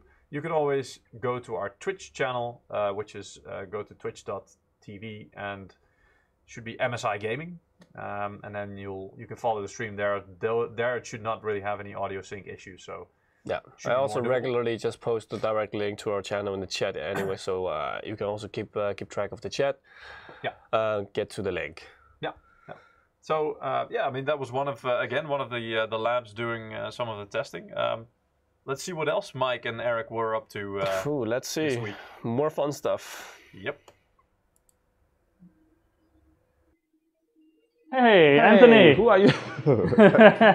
Good to see you. Good to see you. Hey. So we're now in the assay testing room, right? Yeah. And you know everything about this. Yeah. So where are we? What do you do here? Well, to verify the MSI product electrical signal integrity. So electrical signal for all kinds of standards, right? Yeah, for the all product, like the motherboard, notebook, VGA card, and the enterprise product. Cool. So I see a lot of equipment here. Yeah. So maybe we can just go around a little bit and see. Yeah. Take it easy. So I see some USB device here. Yeah. So this it looks like a big USB stick with some antennas. Okay. Let me introduce you for you. This is test feature for USB 3.0 signal integrity verify. Okay. And so we use this test feature connected to the test DUT and then operate this equipment to verify the receiver signal quality. So you just connect it to the motherboard, and then you get a whole lot of data on that device? You will still need to configure some parameter, that's not important.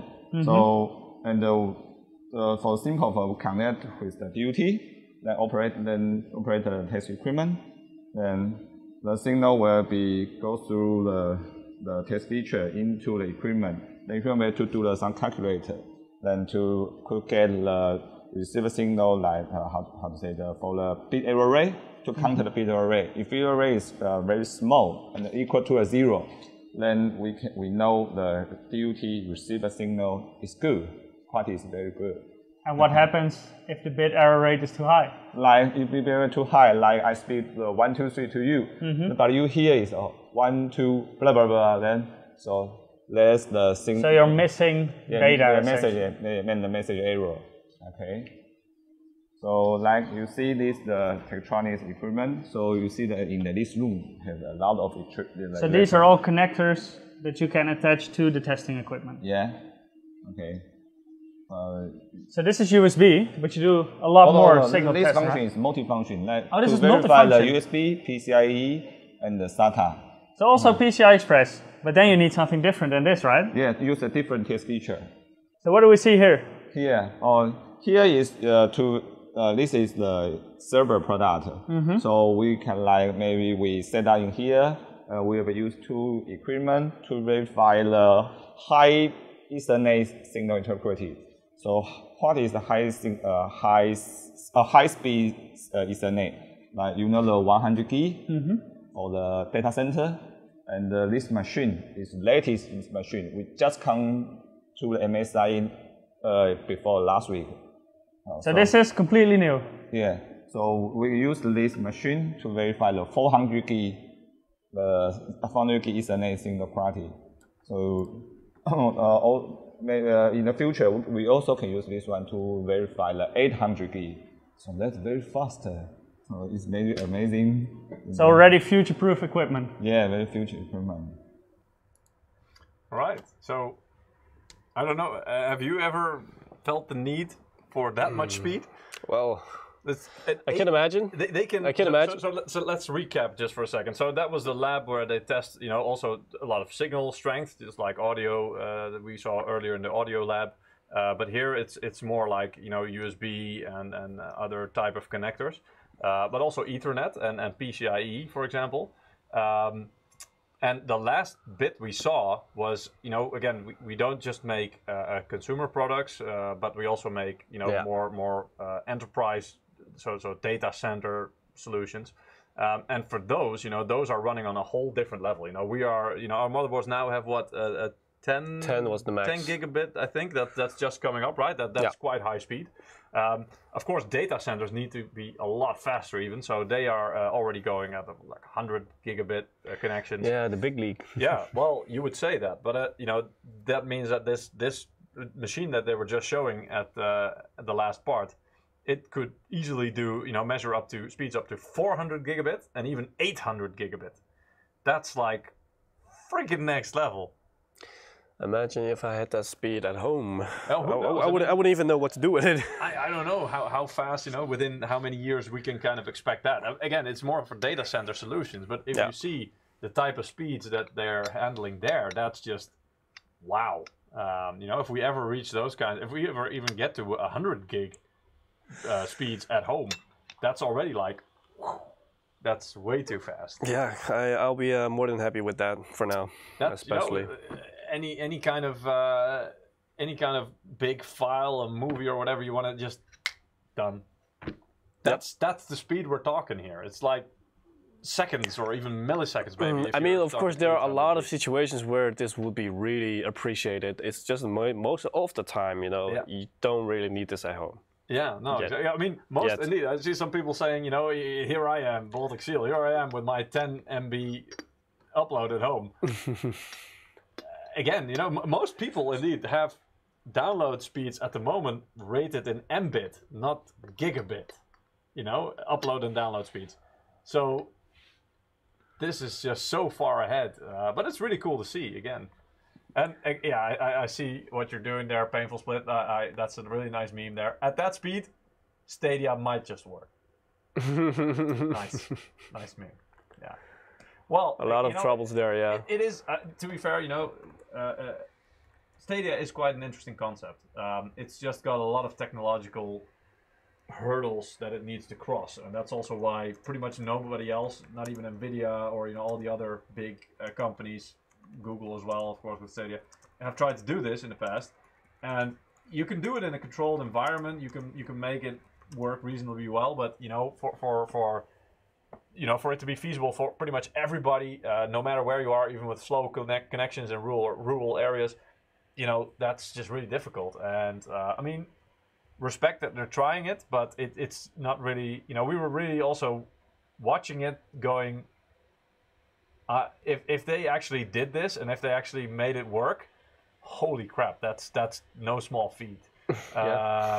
So you but can say you that. know, on the other hand, it was also kind of, well, I don't know, we have expected that it's just not possible yet for a lot of people, and it's just because of the, you know, the network limitations and that kind of stuff. There's just so much to overcome.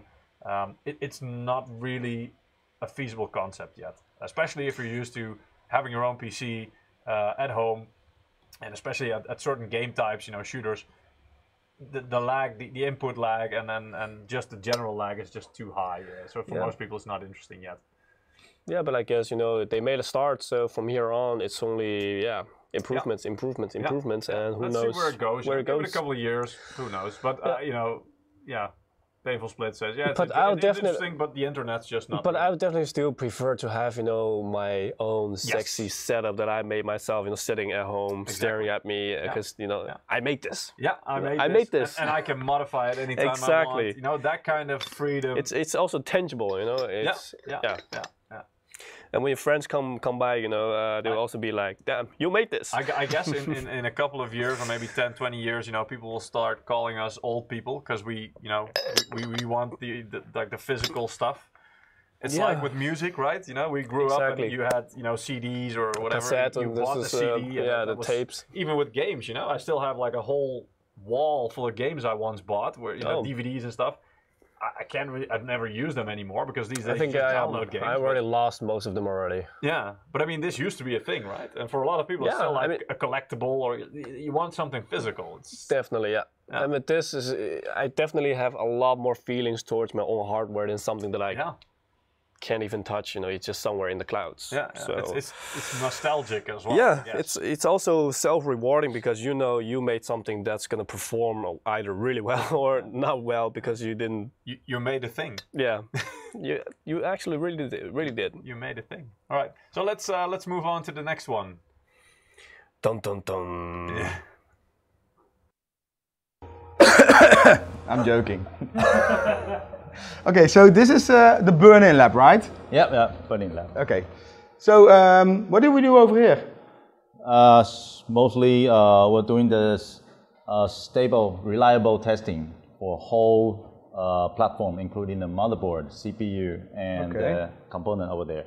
So what is this? It's like an internal tooling card for the BIOS flashing.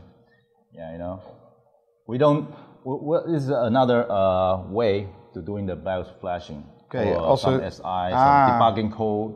Okay, so everywhere there is I see a PCB. Yeah. But that's just some stand. Okay, so just some stand, SSD, memory. Yeah. And then we do.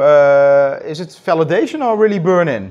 Burning validation, I would say. Okay. Yeah, for the 24/7 long-term testing. Okay. Yeah, make sure the reliability. Yeah. So and each mainboard gets here.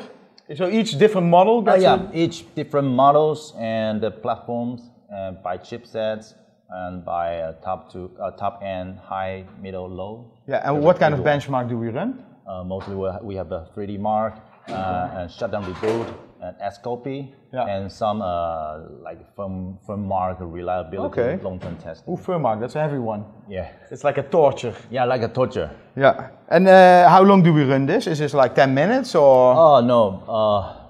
Take 3D Mark, for example. We run 24 hours. 24 hours? 24 hours. And each item would be like a half day or 1 day long. But mostly one model, it takes at least 2 weeks. Okay, so here we have some models. Well, they're not running right now. Yeah. So this is our MPG Z390 Gaming Plus. Yes.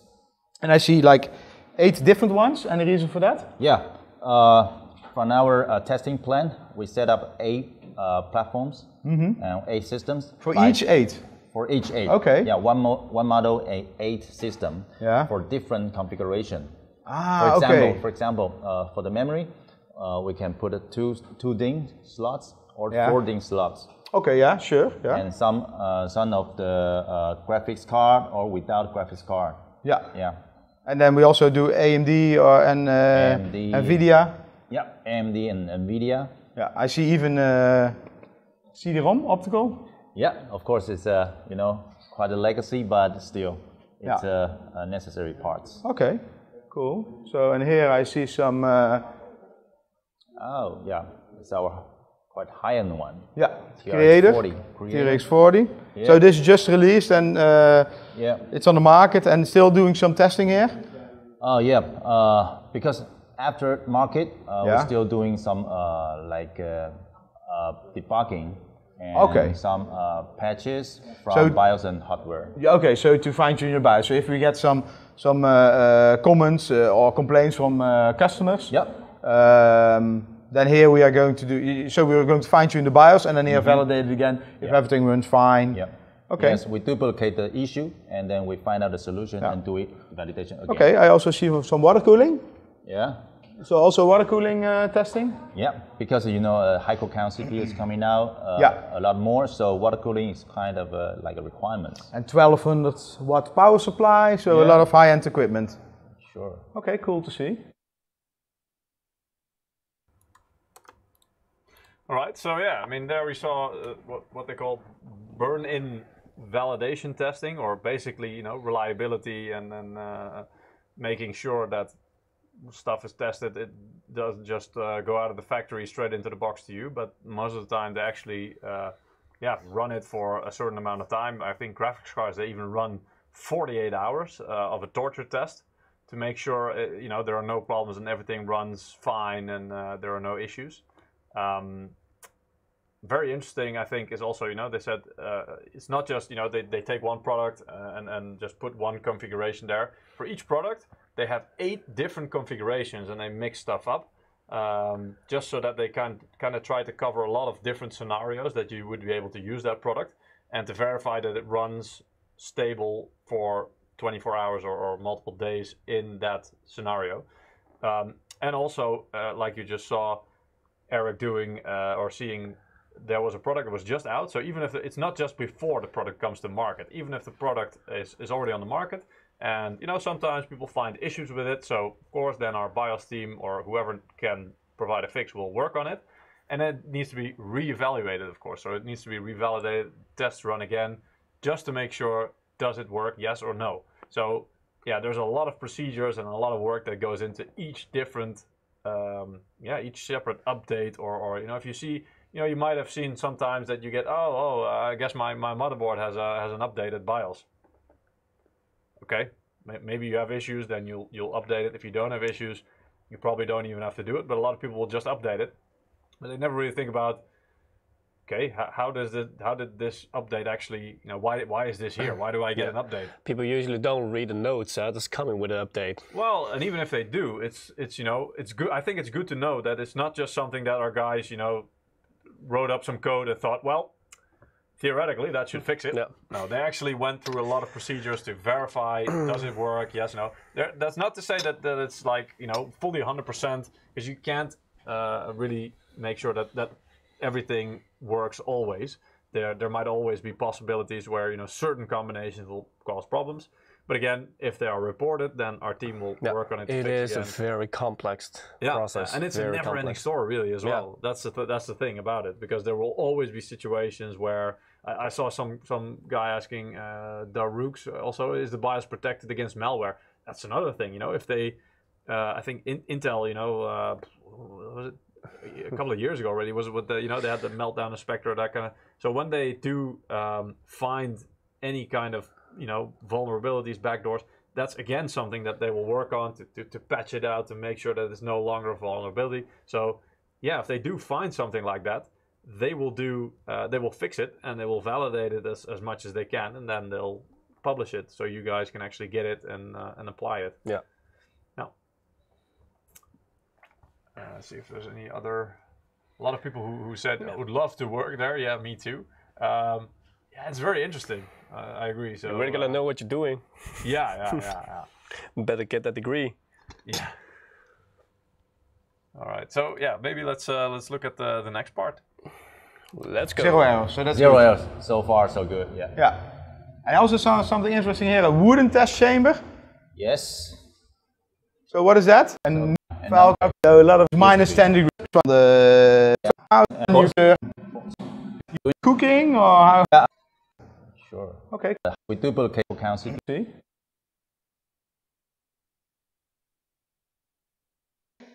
So how does this door open? Yeah. So I saw a lot of pizza ovens here. Yeah, and also can doing the pasta. Oh, also pasta. Okay. Yeah. So still floppy drive? Yeah, I'm afraid that this like legacy chamber machine. Okay. So normally they use the floppy for the data. This is also burn-in or cooking or how? No. What is this? Ideally, you would put the motherboard or the complete system inside the chamber. Okay. And doing the temperature and humidity testing. Yeah. Like a high temperature with a high humidity. So this is 20 degrees Celsius. Yeah. And 96% humidity. Humidity, yes. Whoa. Yeah, that's we can set up the configuration we want. Okay. Yeah. And why is this important for the models? Because we sell motherboard or system worldwide. Yeah. So depend on the different temperature and the local environment. Normally the climate. And of course we have to simulate the weather locally. So if we, for example, we have gain boost, the dial on some mainboards, and we claim, hey, this can do, for example, 5 gigahertz or something, overclock. Then if we make that claim, we also make sure it's, it's a valid claim. Yeah. So it's worldwide. It's not like, in Holland you can do 5.1 and in Taiwan you can do only 4.9. Yeah, that's the point. That's the point. Okay, so that's what they do here. Okay. Okay, cool. So I see different sizes. Different sizes, and just matter about. Can I open one up? Yeah. Just to check. I see a lot of cables sticking out. Yeah, it's a read out the data from the PC. Ah, okay. And we have a kind of sensor and thermocouple inside. Ah, so these are the thermocouples. Yeah. So they're all going to some data readout and a machine. With the machine. Yeah. And because the thermocouple, we have to manually to stick on the PC. Very thin. Looks like spaghetti. We're cooking spaghetti. To make sure we read out the accurate data. Ah, okay. So and each of these cables are on a different, like on the PCH, on the CPU, the PCH, on the VRM. MOS, the chipset, everywhere you want to. Okay. Know. Yeah. But this one is not on. That's why I could open it, right? Yeah. Okay, but here we have one running. Okay. Yeah. Case on.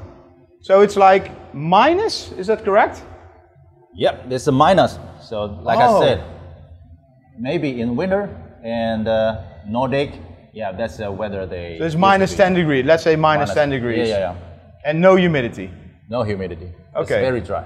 I should not touch it because otherwise I break stuff again. Static again. Okay, so a lot of RGB LEDs inside. Yep. And how long does this test run? Depends. Normally we do it 2 days. At the 2 days? Yeah, 2 days. Okay. So over here you see what are we testing? Normally we're doing the burning test. Very stressful full loading. I see some batch file running. Yeah. File compare. Yep. And the burn-in test indeed. Burn-in test, yeah. Yeah. Okay, so no errors. 0 errors. So that's 0 errors. So far so good, yeah. Yeah. I also saw something interesting here, a wooden test chamber. Yes. So what is that? And that is like more realistic testing in the wooden chamber. For at home? For at home. Okay. Yeah. So normally we were doing the ambient 35 Celsius degree. Okay, 35 degrees. Yeah. Well, not anymore, I guess. Yeah. Okay, thanks for your time, Henry. Thank you. Hey, Jerry. Hey, how are nice you? to meet you. Hey. Good to see you. So, this is VJ cooking, right? The VJ, the chambers for VJ testing. Ah, okay. Yeah. So we have a, what is it, the Ventus inside?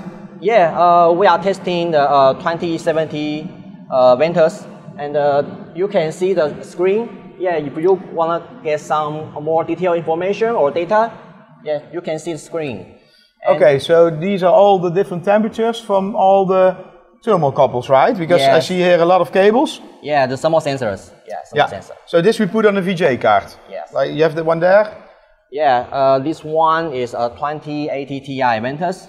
And you can see we put a lot of thermal sensors on the VJ card. Yeah. Yeah, we put on the GPU, memory, and power phase, and choke and capacitors, and some any component we think is very important. Yeah. Okay. And then we can have a clear readout of everything. It's hot. Well, it's very hot. Yeah. And so what temperature are we running? 37 degrees. Yeah. Over there. Yes, over here. Yeah. And this one is 2070 Ventus. And you can see a lot of the cable. Yeah. Yeah, the sensor on this graphics card. Also on the outside, so it's not only on the technical components on the PCB, but also on the cooling itself. Yes. The sensor we put between the thermal and PCB. Yeah, and we do some special work on the choke and GPU and make it very close to the surface. Yeah. Okay. Yeah. Perhaps you can see the.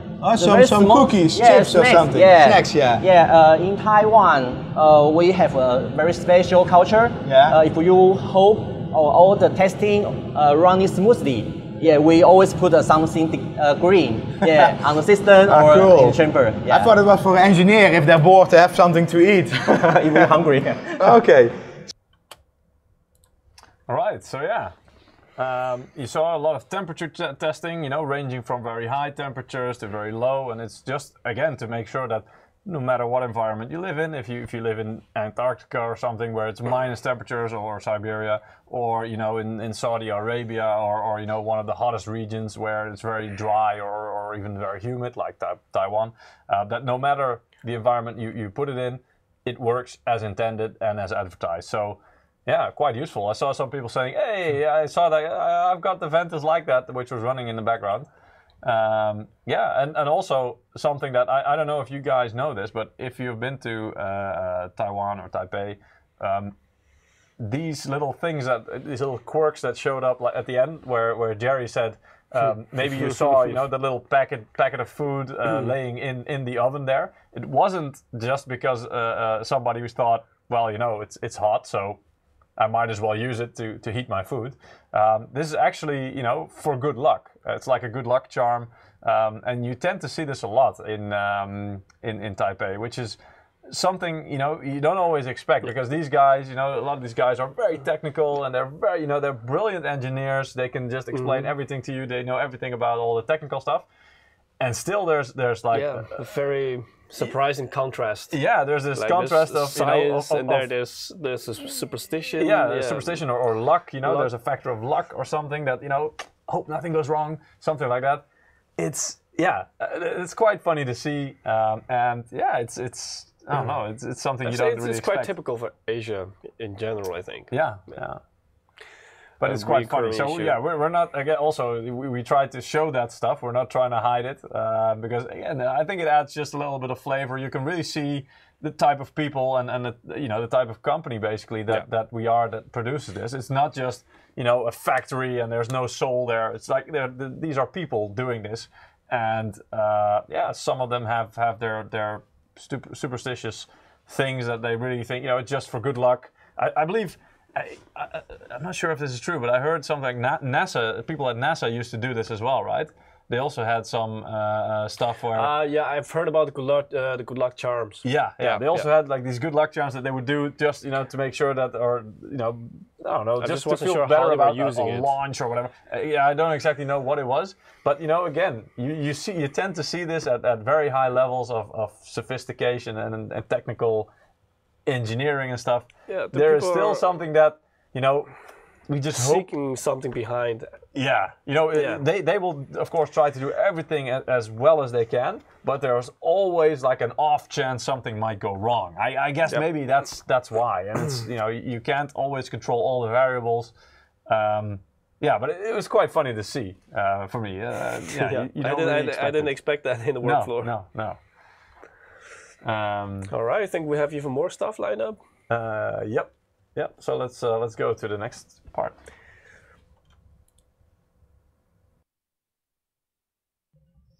So this is the second building from MSI HQ. So in this building you have a lot of departments, as you can see here. So we have logistics department, industrial design. So industrial, that's the IPC motherboards for like cash registers, etc. Notebook BU. Later we will go here. Very interesting. Then notebook R&D. A lot of technical people and some things. This is server, I believe. A lot of technical things. So let's go inside. They used to have a nice dragon here. I think Where's from the Lego. dragon now? I don't know. So this part is where we have a lot of meeting rooms where we receive, where we have meetings with customers, etc. So here you see True Gaming. Some of you see We Are Gaming with our Lucky Dragon. There's the dragon. Yeah, but that was not the one you meant, right? No. So here you see the meeting rooms. Maybe later. I think this is one of our products. This is what I was talking about IPC. So this is something. And this is what many people don't know, because most people know us from motherboards, graphics card, but MSI have. We also have make industrial products and server products, and this is one of the products. So maybe let's have a walk around here. So where all the offices are located. If you have a meeting, we don't have a meeting now, so we just continue. I think this is a waiting room or something. Let's have a check. So, check that out. Some nice products here. You remember this green one? Oh, I like the orange one. That's like, should be gold. Yeah, it should be gold. But it has a cool copper heatsink This, underneath. I think, is the 100 million edition. Yeah. It's limited, it says on the back. So, you know what this is? All the key company values. Yeah, these are the company values. So teamwork, like what we always do. We just fight with each other, but passion. That we have. Yeah, that we have. Yeah. Speed, lack of speed, sometimes. Depends on the game. Yeah. And focus, commitment. So these are the key values of MSI, and both in English and in Chinese. Well, we don't know in Chinese. We guess it's the same, right?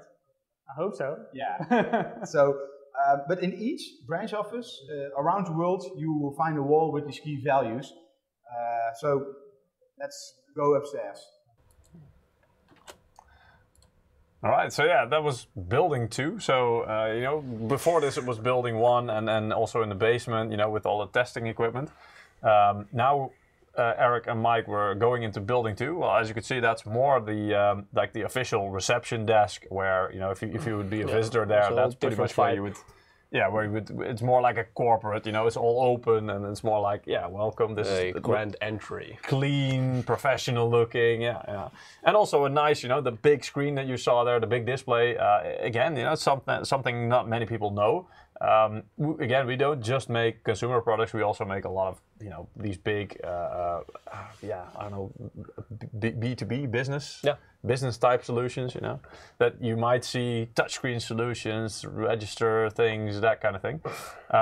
Yeah, quite nice. And you know, a nice touch what they do in these waiting areas, indeed, when you're having a meeting or something and you have to wait, they do want to keep it interesting. So there you very often will find, you know, some of our older products, a bit of storytelling, and you know, nice to look at. Much history behind it. Yeah, exactly. Yeah. So one of these cards, actually quite funny, was the 100 million card. Is actually one of the, well, not one of the first products. It was I wasn't working at MSI for long when we made that. So yeah, it was quite fun. I was allowed to dive into the whole story, and I pretty much wrote the story about that campaign, about the 100 million campaign. So I you know, went and figured out. Well, I didn't do a calculation exactly about how many GPUs we sold, because that's pretty much impossible. We got that information, I believe, from NVIDIA, because it was in celebration of 100 million NVIDIA-based graphics cards sold back in the day. And it was I believe a GTX 970 or something like that. Great card. And also the cooler that we had back then, Twin 405 in that generation was really, really great as well.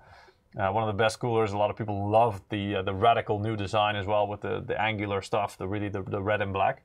And then we made a green version, which some people also called the Hulk because of obvious reasons. Where it's coming from, yeah. Yeah, but it was quite nice, and there was a lot of story behind there. It was really fun to dive into that as well and really see, because I got to really figure out, you know, from the start, what were our first products and how did the whole development go, and then you really find out, wow, there's really a hell of a lot of innovation and development that's been going on there in throughout the years, and especially in recent years, where well, we really achieved a whole new level and are really able to compete with the best brands out there, and we're really proud of that. So yeah, it's quite a fun thing there. So yeah.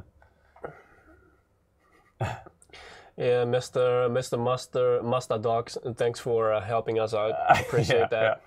Yeah. So indeed, D2, D4, you probably didn't win anything before, so we'll send it out to you in the coming days. The code, don't worry, you will get it before the weekend, and then you'll be able to. So you can do some nice shopping in the weekend behind your desk. Yeah, yeah.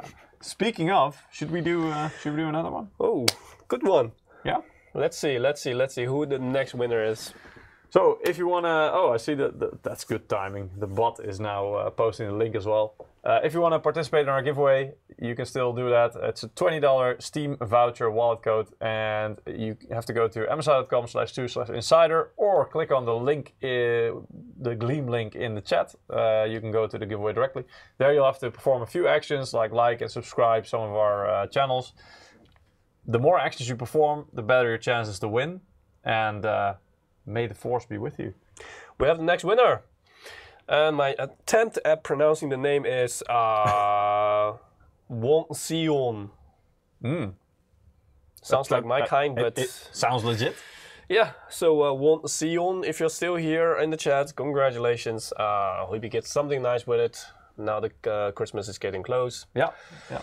We'll get the $20 Steam code like to you. Peter already explained. Yeah, as soon as possible. And yeah, congratulations, enjoy it. So yeah, you still have a chance to win. Later on this stream, we'll still give away 1 or 2 more codes. And yeah, so make sure you participate. Go to the link. Yeah.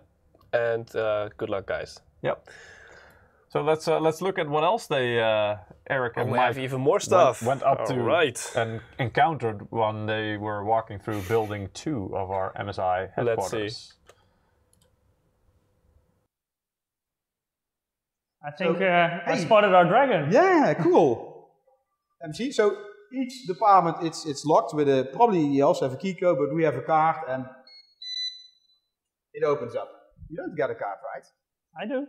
Here I got a card. Oh yeah, maybe let us show us this. Maybe it shows your.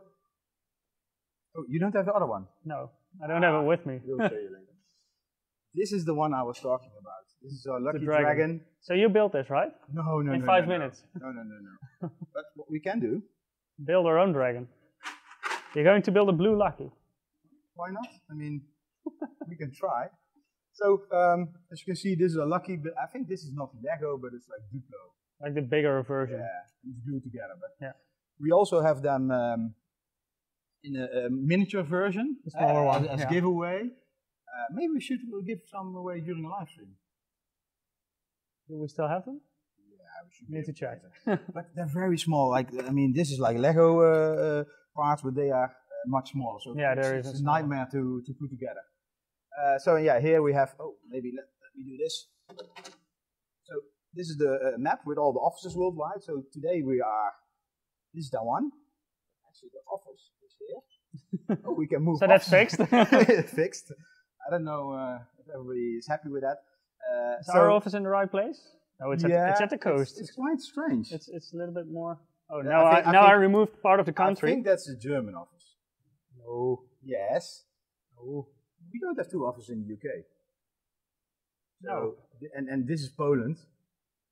It's complicated. Let's say like that. Because this is Spain. No, this is France. Where's Spain? Where's Italy? Where's Turkey? We're missing a few offices. Yeah. Anyway, there, Canada, we have an office. We need to find some red blocks and update this. Well, there are enough blocks over there. Yeah. Let's fix this later on. Yeah, well, we can do. So made for gamers and creators. That's our current slogan. So you probably already noticed here at the floor. The directions are in gamer language. Yeah, so maybe follow us like this. It's press W, so go forward. To our gaming room, yeah, forward. WD is forward right. Yeah.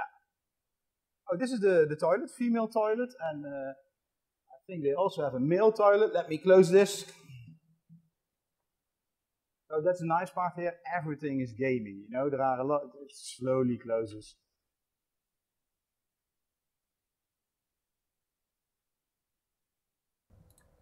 All right, so we'll just continue because we still have a lot of footage to show you. Yeah. So we'll basically just try to fun stuff. Shut up as much as possible. So this is you directly hear the audio, the acoustic. Oh, I thought you were going to say you already smell gaming. But no, well, this is quite fresh. Yeah, it's but as you can see, this is a setup. I'm sure Ja and Peter would love this room. Just look at the wall, the Counter-Strike Global Offensive there. Yeah. It looks different than ours because we use a green screen, and they have some sort of. They have also green screen. And the green screen is hidden. I'm a typical guy who wants to demonstrate. Don't break it, Eric. Yeah. Don't break it. Oh, yeah, a little bit green screen. There we go. Maybe during the live stream we can superimpose something in the background. Yeah, they have the nice. Well, let's maybe.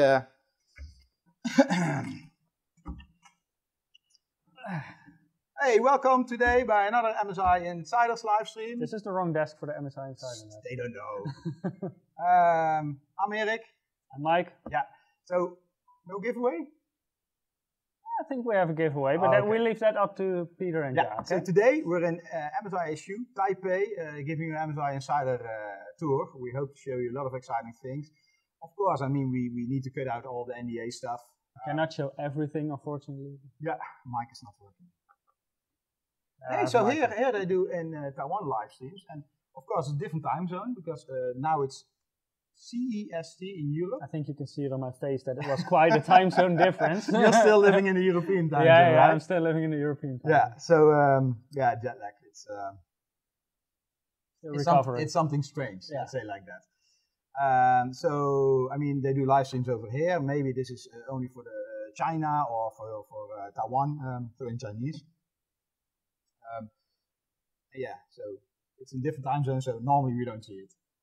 We don't, but some of our viewers will probably see it. Some of our viewers will, So, yeah, they have some, nice. A lot of hardware over here. Some NDA stuff. Keyboard, mice, etc. Yeah, I like the design. We only have a green screen, you know, for our purposes. And here you see they have, I think you can do a LAN party over here. Have a lot of, I think I know what I'm going to do tomorrow. Well, then I have something even better. Let's go to the next room. Yeah. So there you see, you know, in our HQ, of course, our HQ colleagues room also have. Nice oh wait, can you pause it for a second? Yeah. We have. So our HQ colleagues also have a dedicated streaming room. Just we also built one here, and as you can see, it's quite nice. You can actually have like a solid background or a green screen. So yeah, that was Eric and Mike's attempt at doing their introduction for the stream and even announcing the giveaway. So that's nice. They did that a couple of days ago, I believe. I guess that's just what you feel like when you're in a live stream room. Yeah, well, it's kind of it kicks in. Comes right? out, it's like they're used to it. So anyway, so they just went out of the streaming room and look what they encountered there. I mean, we're not with 2 persons in Taiwan. We're with 3 persons in Taiwan. Peter is with us. Yeah, you know this guy? He's hidden behind his virtual reality headset. I think we did this 2 years ago, or maybe 3 years ago. When we were in Taiwan, they wanted to shoot a campaign and they had a model booked. But the model, we found out, was the same like one of our competitors was using. And then they asked Peter, and I acted as his agency, so I pimped him out. Actually, he didn't get any money, I guess. He just needed to sign a lot of papers. You can find them on buildings here. You can find them on... I saw a picture of that. That was a big building. And that was a huge Peter. Yeah. Maybe we can insert later in editing. I mean, this is all pre-recorded over here.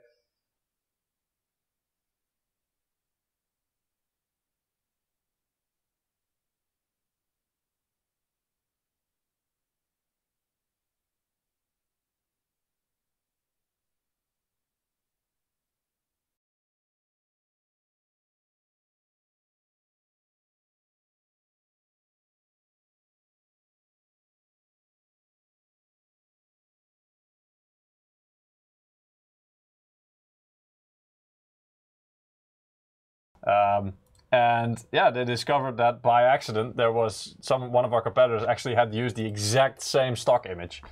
And you know, I was there, so they kind of went, well, you look like a European kind of dude, so would you just please put this headset on and you know, just don't mind the camera, just you know, wave around a bit and let us take some pictures. Just be white. Yeah, and that got way out of control. I was on, you know, you saw earlier, you know, they print stuff on the elevators and stuff, so I was on there for like a whole year or something. I was on, what Mike's talking about was Taipei Central Station. So there was, there was a huge, some people still have sound issues. There was a huge sign of me basically on Taipei Central Station, which, you know, and I was on taxi cabs, you know, they just printed it everywhere, and also on the really big on the booth on Computex. So all the colleagues were sending me pictures when I was already back here, going like, "Hey, I saw you today," and you know, it was like, "Oh my no, you God, didn't. No, you did." You know, I just did it to try and help these guys out, and I really didn't expect them to take it this far, but hey, you know, fine. Did you at least get like a VJ? No, it was just, you know, again, for me it was like 10. Yeah, it was like 10, 15 minutes work or something. Well, work. I mean, just put on a headset and pretend to be VR gaming or, you know, like that. I have no idea what I'm doing. Yeah, and they just take pictures and that's it. And then they just turned out pretty well. Yeah, I mean, I'm happy I was able to help them out. So, and it turned out pretty okay, I guess. But yeah, it was quite confronting when you see yourself, you know, in so many places. People keep sending you pictures like, "Oh, look, I saw you today." It's like, oh my God, are you kidding me? Especially when you didn't expect it, though. Yeah. So anyway, Eric just wanted to remind me of that, which is fine. Let's continue.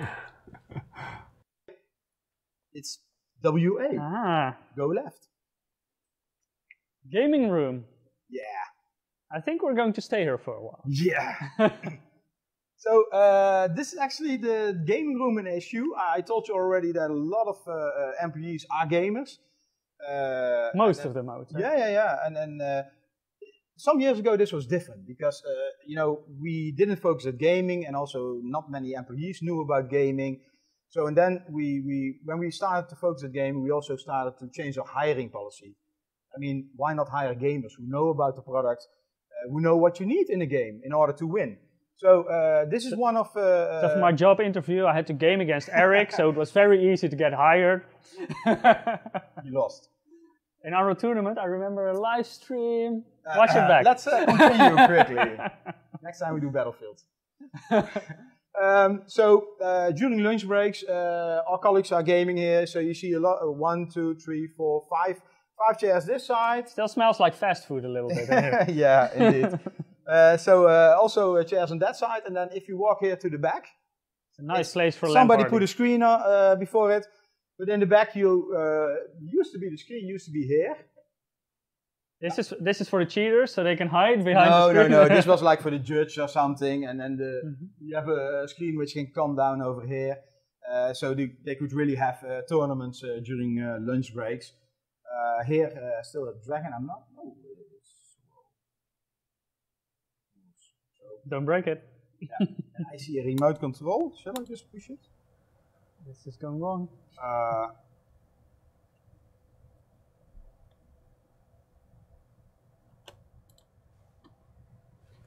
Hashtag blame Eric. Always. No, I mean, yeah. So that was the gaming room. Quite fun. So actually, fun fact, they don't only do, you know, colleagues can game there if there's nothing else going on there, but they also invite, like, I don't know, it's not really pro teams, but maybe amateur teams or something, to go there and follow gaming clinics. So, and they'll invite, you know, the pro players or their coaches, their team coach, for example, and then they'll let teams play against each other, and they'll do like analytics after they finish the match, and they'll just point out, look, what you did there, that was actually, the cause of what happened after that. So you need to think about that, blah, blah, blah. They'll do a whole analytics series, and yeah, it's quite nice, actually. So I never gamed there. The whole CS:GO. Usually when I'm there, I have a full agenda, and I don't really have time to do. Come on. Usually when I get back to the hotel, I do play some games because I'll bring an extra notebook. But yeah, it's I don't really have time for it, and by the time I go back to the hotel, if I'm there, it's usually around 8, 9, 10 o'clock p.m. Yeah. So but it's always long working hours there. Anyways. It is. Yeah. There's always too much to do and too little time to do it in. But yeah. So next time. Let's see what happened after Eric sabotaged the stream. The lights. Yeah.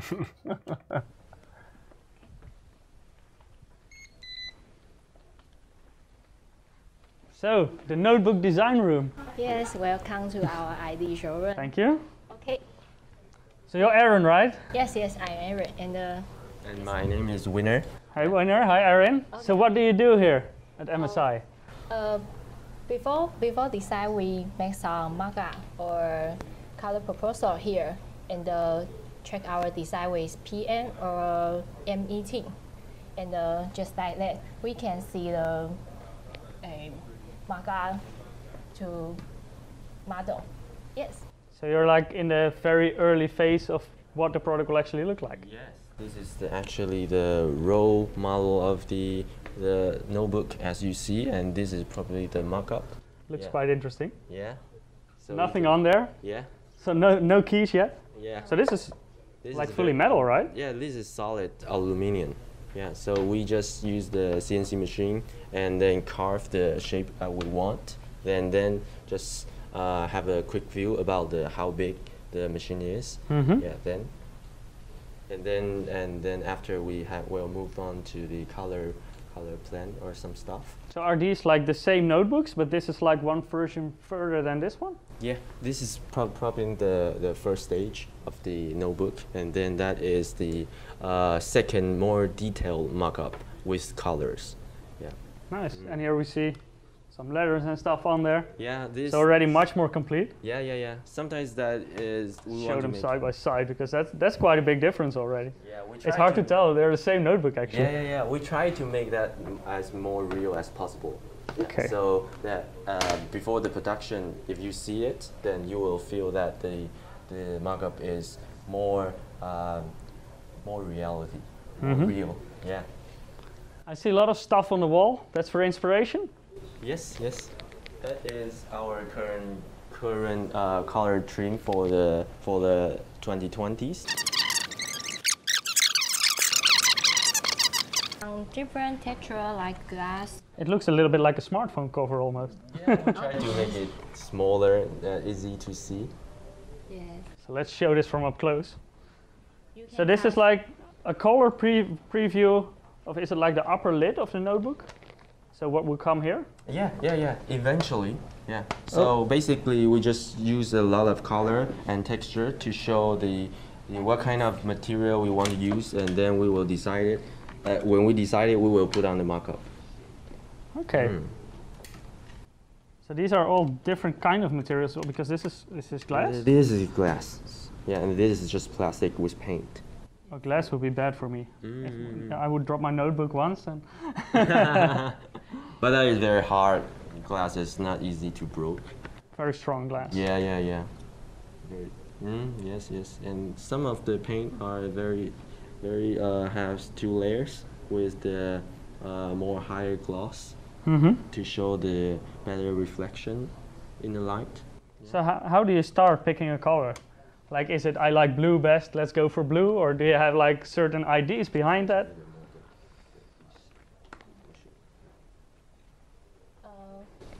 We choose like this is more fashion, so we choose some color from it, and like this. So you have like for each type, for example the 60s, you have certain color schemes. Yeah, we start from the keywords, some of the keywords like modern or old school, some kind of stuff, and then we try to find some key feature like the what kind of material or what kind of style that or fashion or color what that in that period of time, and then we start to find the image and to inspire us, and then we just put it together and see what will those category will looks like, and then we Yeah, so you saw, you know, a lot of things that goes on into notebook design as well, which of course is a very different product from our components, from a motherboard or graphics cards. You know, there's a lot of other things that go into it. And, you know, the cover is one of the most important things because that is what you will see on the outside a lot of the time, of course. So as you can see, you know, they've got like these mood boards or however you want to call it. You know, they've got just basically different styles or like the 60s or something, you know, like if you think about that, what kind of colors and then the surfing. The cover. So they try to match, like they make a palette of what goes with this kind of theme. If we go for example, a 60s look and feel, what kind of shapes, colors, language, that kind of thing. So they just build a whole theme. And they've got several of it, and then they can always, you know, look at, okay, so which kind of theme do we think we want to go for? Because obviously they want to go for unique products, but they also want to, of course, go for products that you would actually buy. It's not like, you know, they want to make something that you think, yeah, that's nice, but I would never buy that. So there's always, you know, because I see some people saying, yeah, some of those glass samples look sweet, and sure, but I mean, would you buy a whole laptop that was covered in that? I'll think twice. Because it is very, very shiny, and you know it's maybe a bit too much for some people. Again, for some people might actually like it. But yeah, it's an interesting process. And as you can see, they've got a hell of a lot of, you know, samples and stuff like that. A lot of concepts. Yeah. So Mike actually discovered some more stuff there, which we also want to show with you. So let's go to that. If we walk here, I see some very nice. These are also mock-ups? Yeah, this is also the... Very light? Yeah. So nothing in here, I think? Yeah. Just for Oh, I like this design. Let me show this up close.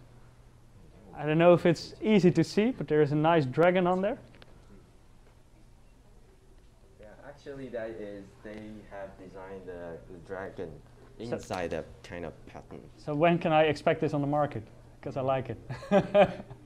Near future. Near future. Probably next year. Yeah, we're still discussing what kind of when are we going to release. So still early in the process. Yeah, but it's more close to the end. Yeah. So potentially you just saw something there that's going to be on the market next year on our laptop. So yeah, I mean, MSI Insider, right? We give inside information. You saw it here first. Yeah, I mean, you know, they showed it, and we were able to film it. So who knows? But yeah, I mean, it just shows you that they're constantly looking at new designs and trying out new things, and yeah, who knows?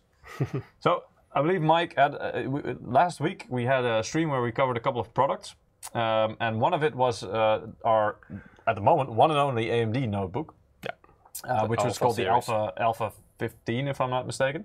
And I saw some people saying in the chat, they had some comments about the logo, because it has like a green phoenix type, you know, a green logo on it. And they said, it's odd because, you know, it's AMD, why would it have a green logo? That's kind of reminds you of someone else. Yeah, it reminds you of the other team, maybe.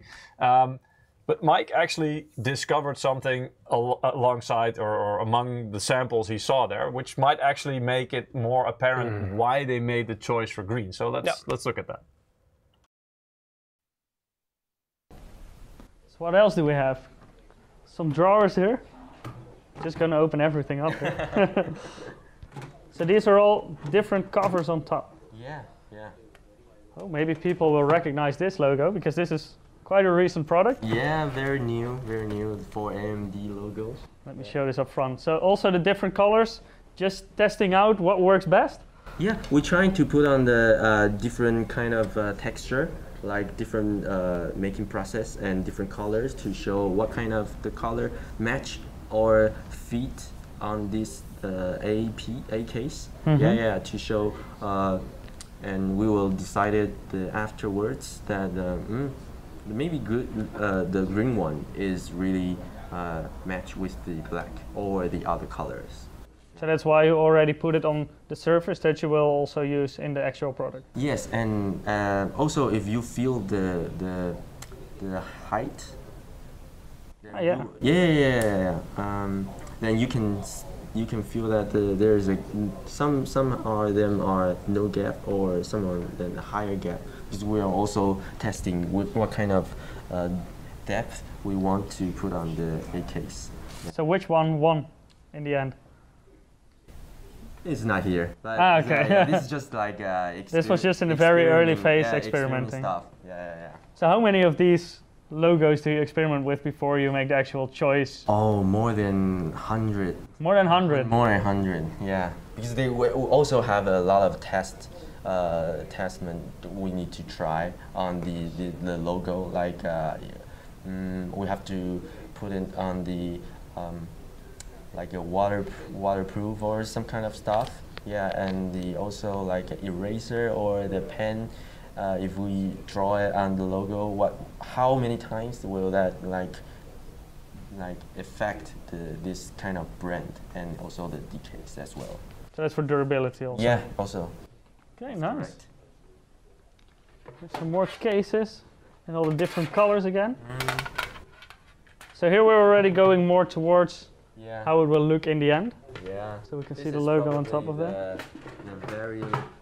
Very close to the real product. Yeah. Nice. Right. So some of you guys had I don't know who it was that was commenting on it, and it might indeed at first you might think it's strange, but if you see it like this, my first reaction was, oh, the green does actually jump out at you, So it just puts it in a different light, and they went for the decision that, this logo by itself, because they look at it as, just a new logo, and it replaces the MSI, the red shield. So then, what looks nice? And of course, you could see that they tested with the silver version they showed. The white one, I believe on the top left, that also jumps out, but it's, it's white. So it's kind of, I don't know, some people might find it a bit boring or something. So in the end, they went for green because it's also a nice, bright color that really jumps out. Yeah, definitely catches your eye. Yeah. So, Mike caught that. So we thought that was quite interesting to maybe put in there. So for you guys who were wondering how did they actually get to the green logo, well, this is part of the process, and this is part of why they went for green in the end. So hopefully that sheds a little light on that mystery.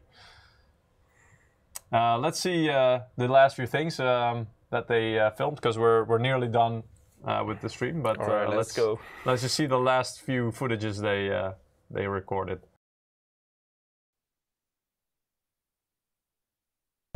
So where are we now? We're on the MSI rooftop. So we're a bit higher than is officially allowed. Yeah, we sneaked up here, but the view is awesome. You can see the street over there with all the small shops, the factories, factories, the small businesses.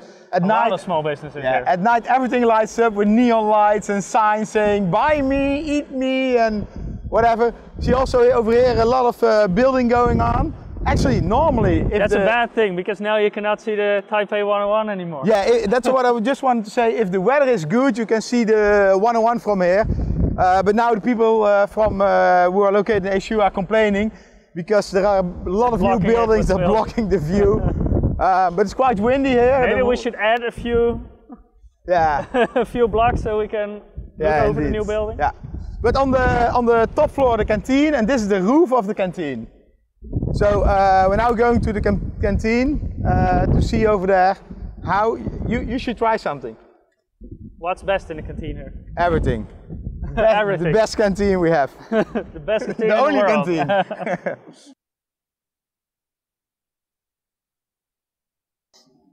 Eric, are you hungry? Yeah, a little bit. So this is our canteen. On each of the 2 buildings we have a canteen, big one. So everybody's eating over here, as you can see. A lot of hungry people here. Yeah. So let's have a check.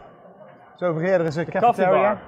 Yeah, a cafeteria, coffee bar, sunny bar. I see some bananas. So some sweet stuff. Bread is really sweet over here, right? Yeah, it's extremely sweet. Yeah. This is I think plum juice. You remember? I tried plum juice. It was not my fan. It was like sour plum juice. That was too much for me. It's also a bit salty. So over here a lot of snacks, peanuts, etc. So maybe let's walk over there.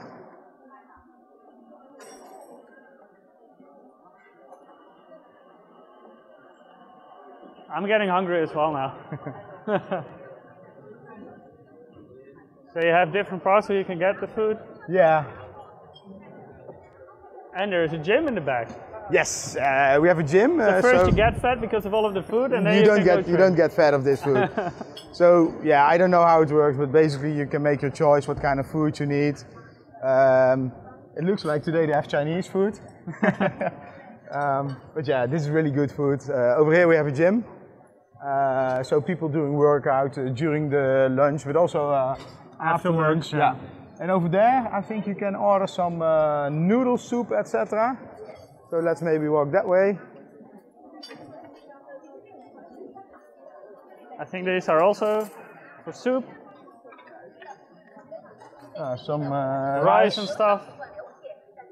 Yeah, so long waiting line, so it should be good. So there you can see it's really lunchtime. Yeah. So let's continue this way.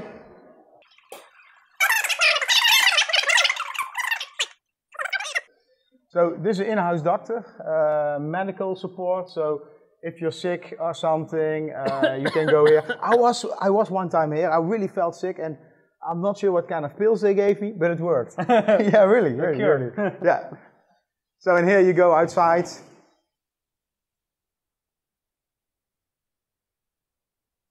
To enjoy the view a little more. Yeah.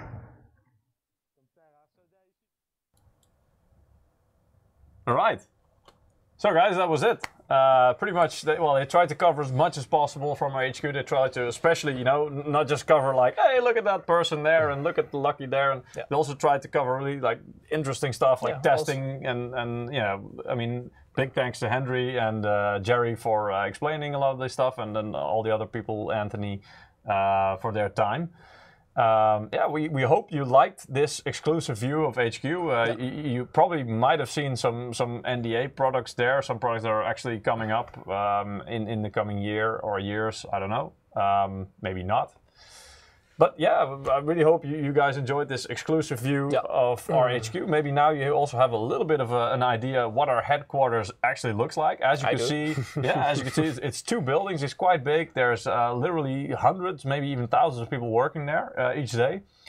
I mean, I didn't even know that. I've been there a couple of times. Luckily, I never needed to go to the in-house medical department, but it's good to know that they have it, because if you have that many people there, hey, there's bound to be somebody not feeling well at some point, and either they can go home, or if you have a doctor's in-house, it just saves a hell of a lot of time for everybody, and you get helped quite fast. So so you can still work while you're sick at work. No. I mean, if you're really sick, you still go home, but at least you go home and you already have you've already seen the doctor, you've already got your medicine, so it's not that when you get home you still have to go to the doctor, It's of course. Yeah. I don't know if they perform surgery there. No idea. In case you're wondering that. Mr. Master, that's pretty much the point. Yeah, you do not just call in sick in Taiwan. Well, I mean, obviously you never like calling in sick because you just want to be back on your feet as soon as possible. Yeah. So. Thank you guys for joining and sticking with us. Let us know in the comments also if you like this kind of stream. Maybe we can do something like this more often. We just thought we would try it out and see how it comes out, and if you guys like this kind of content or not. Also, let us know if there's any other things you would like to see from our HQ, or things that we kind of skipped now, or other than products that we're not allowed to talk about yet, because obviously that one we cannot do. Yeah, we're gonna do one last winner for the giveaway, right? Yeah, let's see. Let's do our final winner for today. Ja will run the So script. the final winner will be... Give it to me. Hopefully an easy name. Come on. We have it, and it's Nexper. Ooh, I actually saw that. Nexper. That's a coincidence. I'm seeing Oh, Nexper he's actually right there, yeah, asking Nexper. who's the last winner. You Well, are. apparently it's you. Yeah. So congratulations, dude. Congratulations. You win a $20 Steam code as well. We'll fun, email man. it out to you in the coming days, before the weekend at least, so that you'll have something extra to spend on Steam. Yeah, I mean. Once again, guys, it's just a big coincidence. So again, it's a. Is there like a Google Assistant or something that's listening on this? I don't know. This is weird. Congratulations, man. Congratulations is all we can say. Again, thank you for joining. What do we have next week? Well, next week we're going to have a nice contrast between a brand new product that we're bringing out, which is a portable gaming monitor. A portable gaming monitor? Yes, a portable one. I mean, this is a gaming monitor, you can pick it up. That doesn't make it portable, right? No, exactly. So that one is really just like a tablet-sized gaming monitor you can take with you anywhere. Just put it in your backpack, in between your arms, anywhere you go, it can go with you. Doesn't even need battery. Well, you've certainly got my interest. So more details for next week, and the next week's contract is behind that one, and the big one that we're bringing out, the Sweet 22 CQR, which is the full-on 32-inch Quad HD immersive gaming. So next week is all about the contract between these two. So hope to see you there, guys. And if you enjoyed today's live stream, we hope you enjoyed next week's too, if you're there.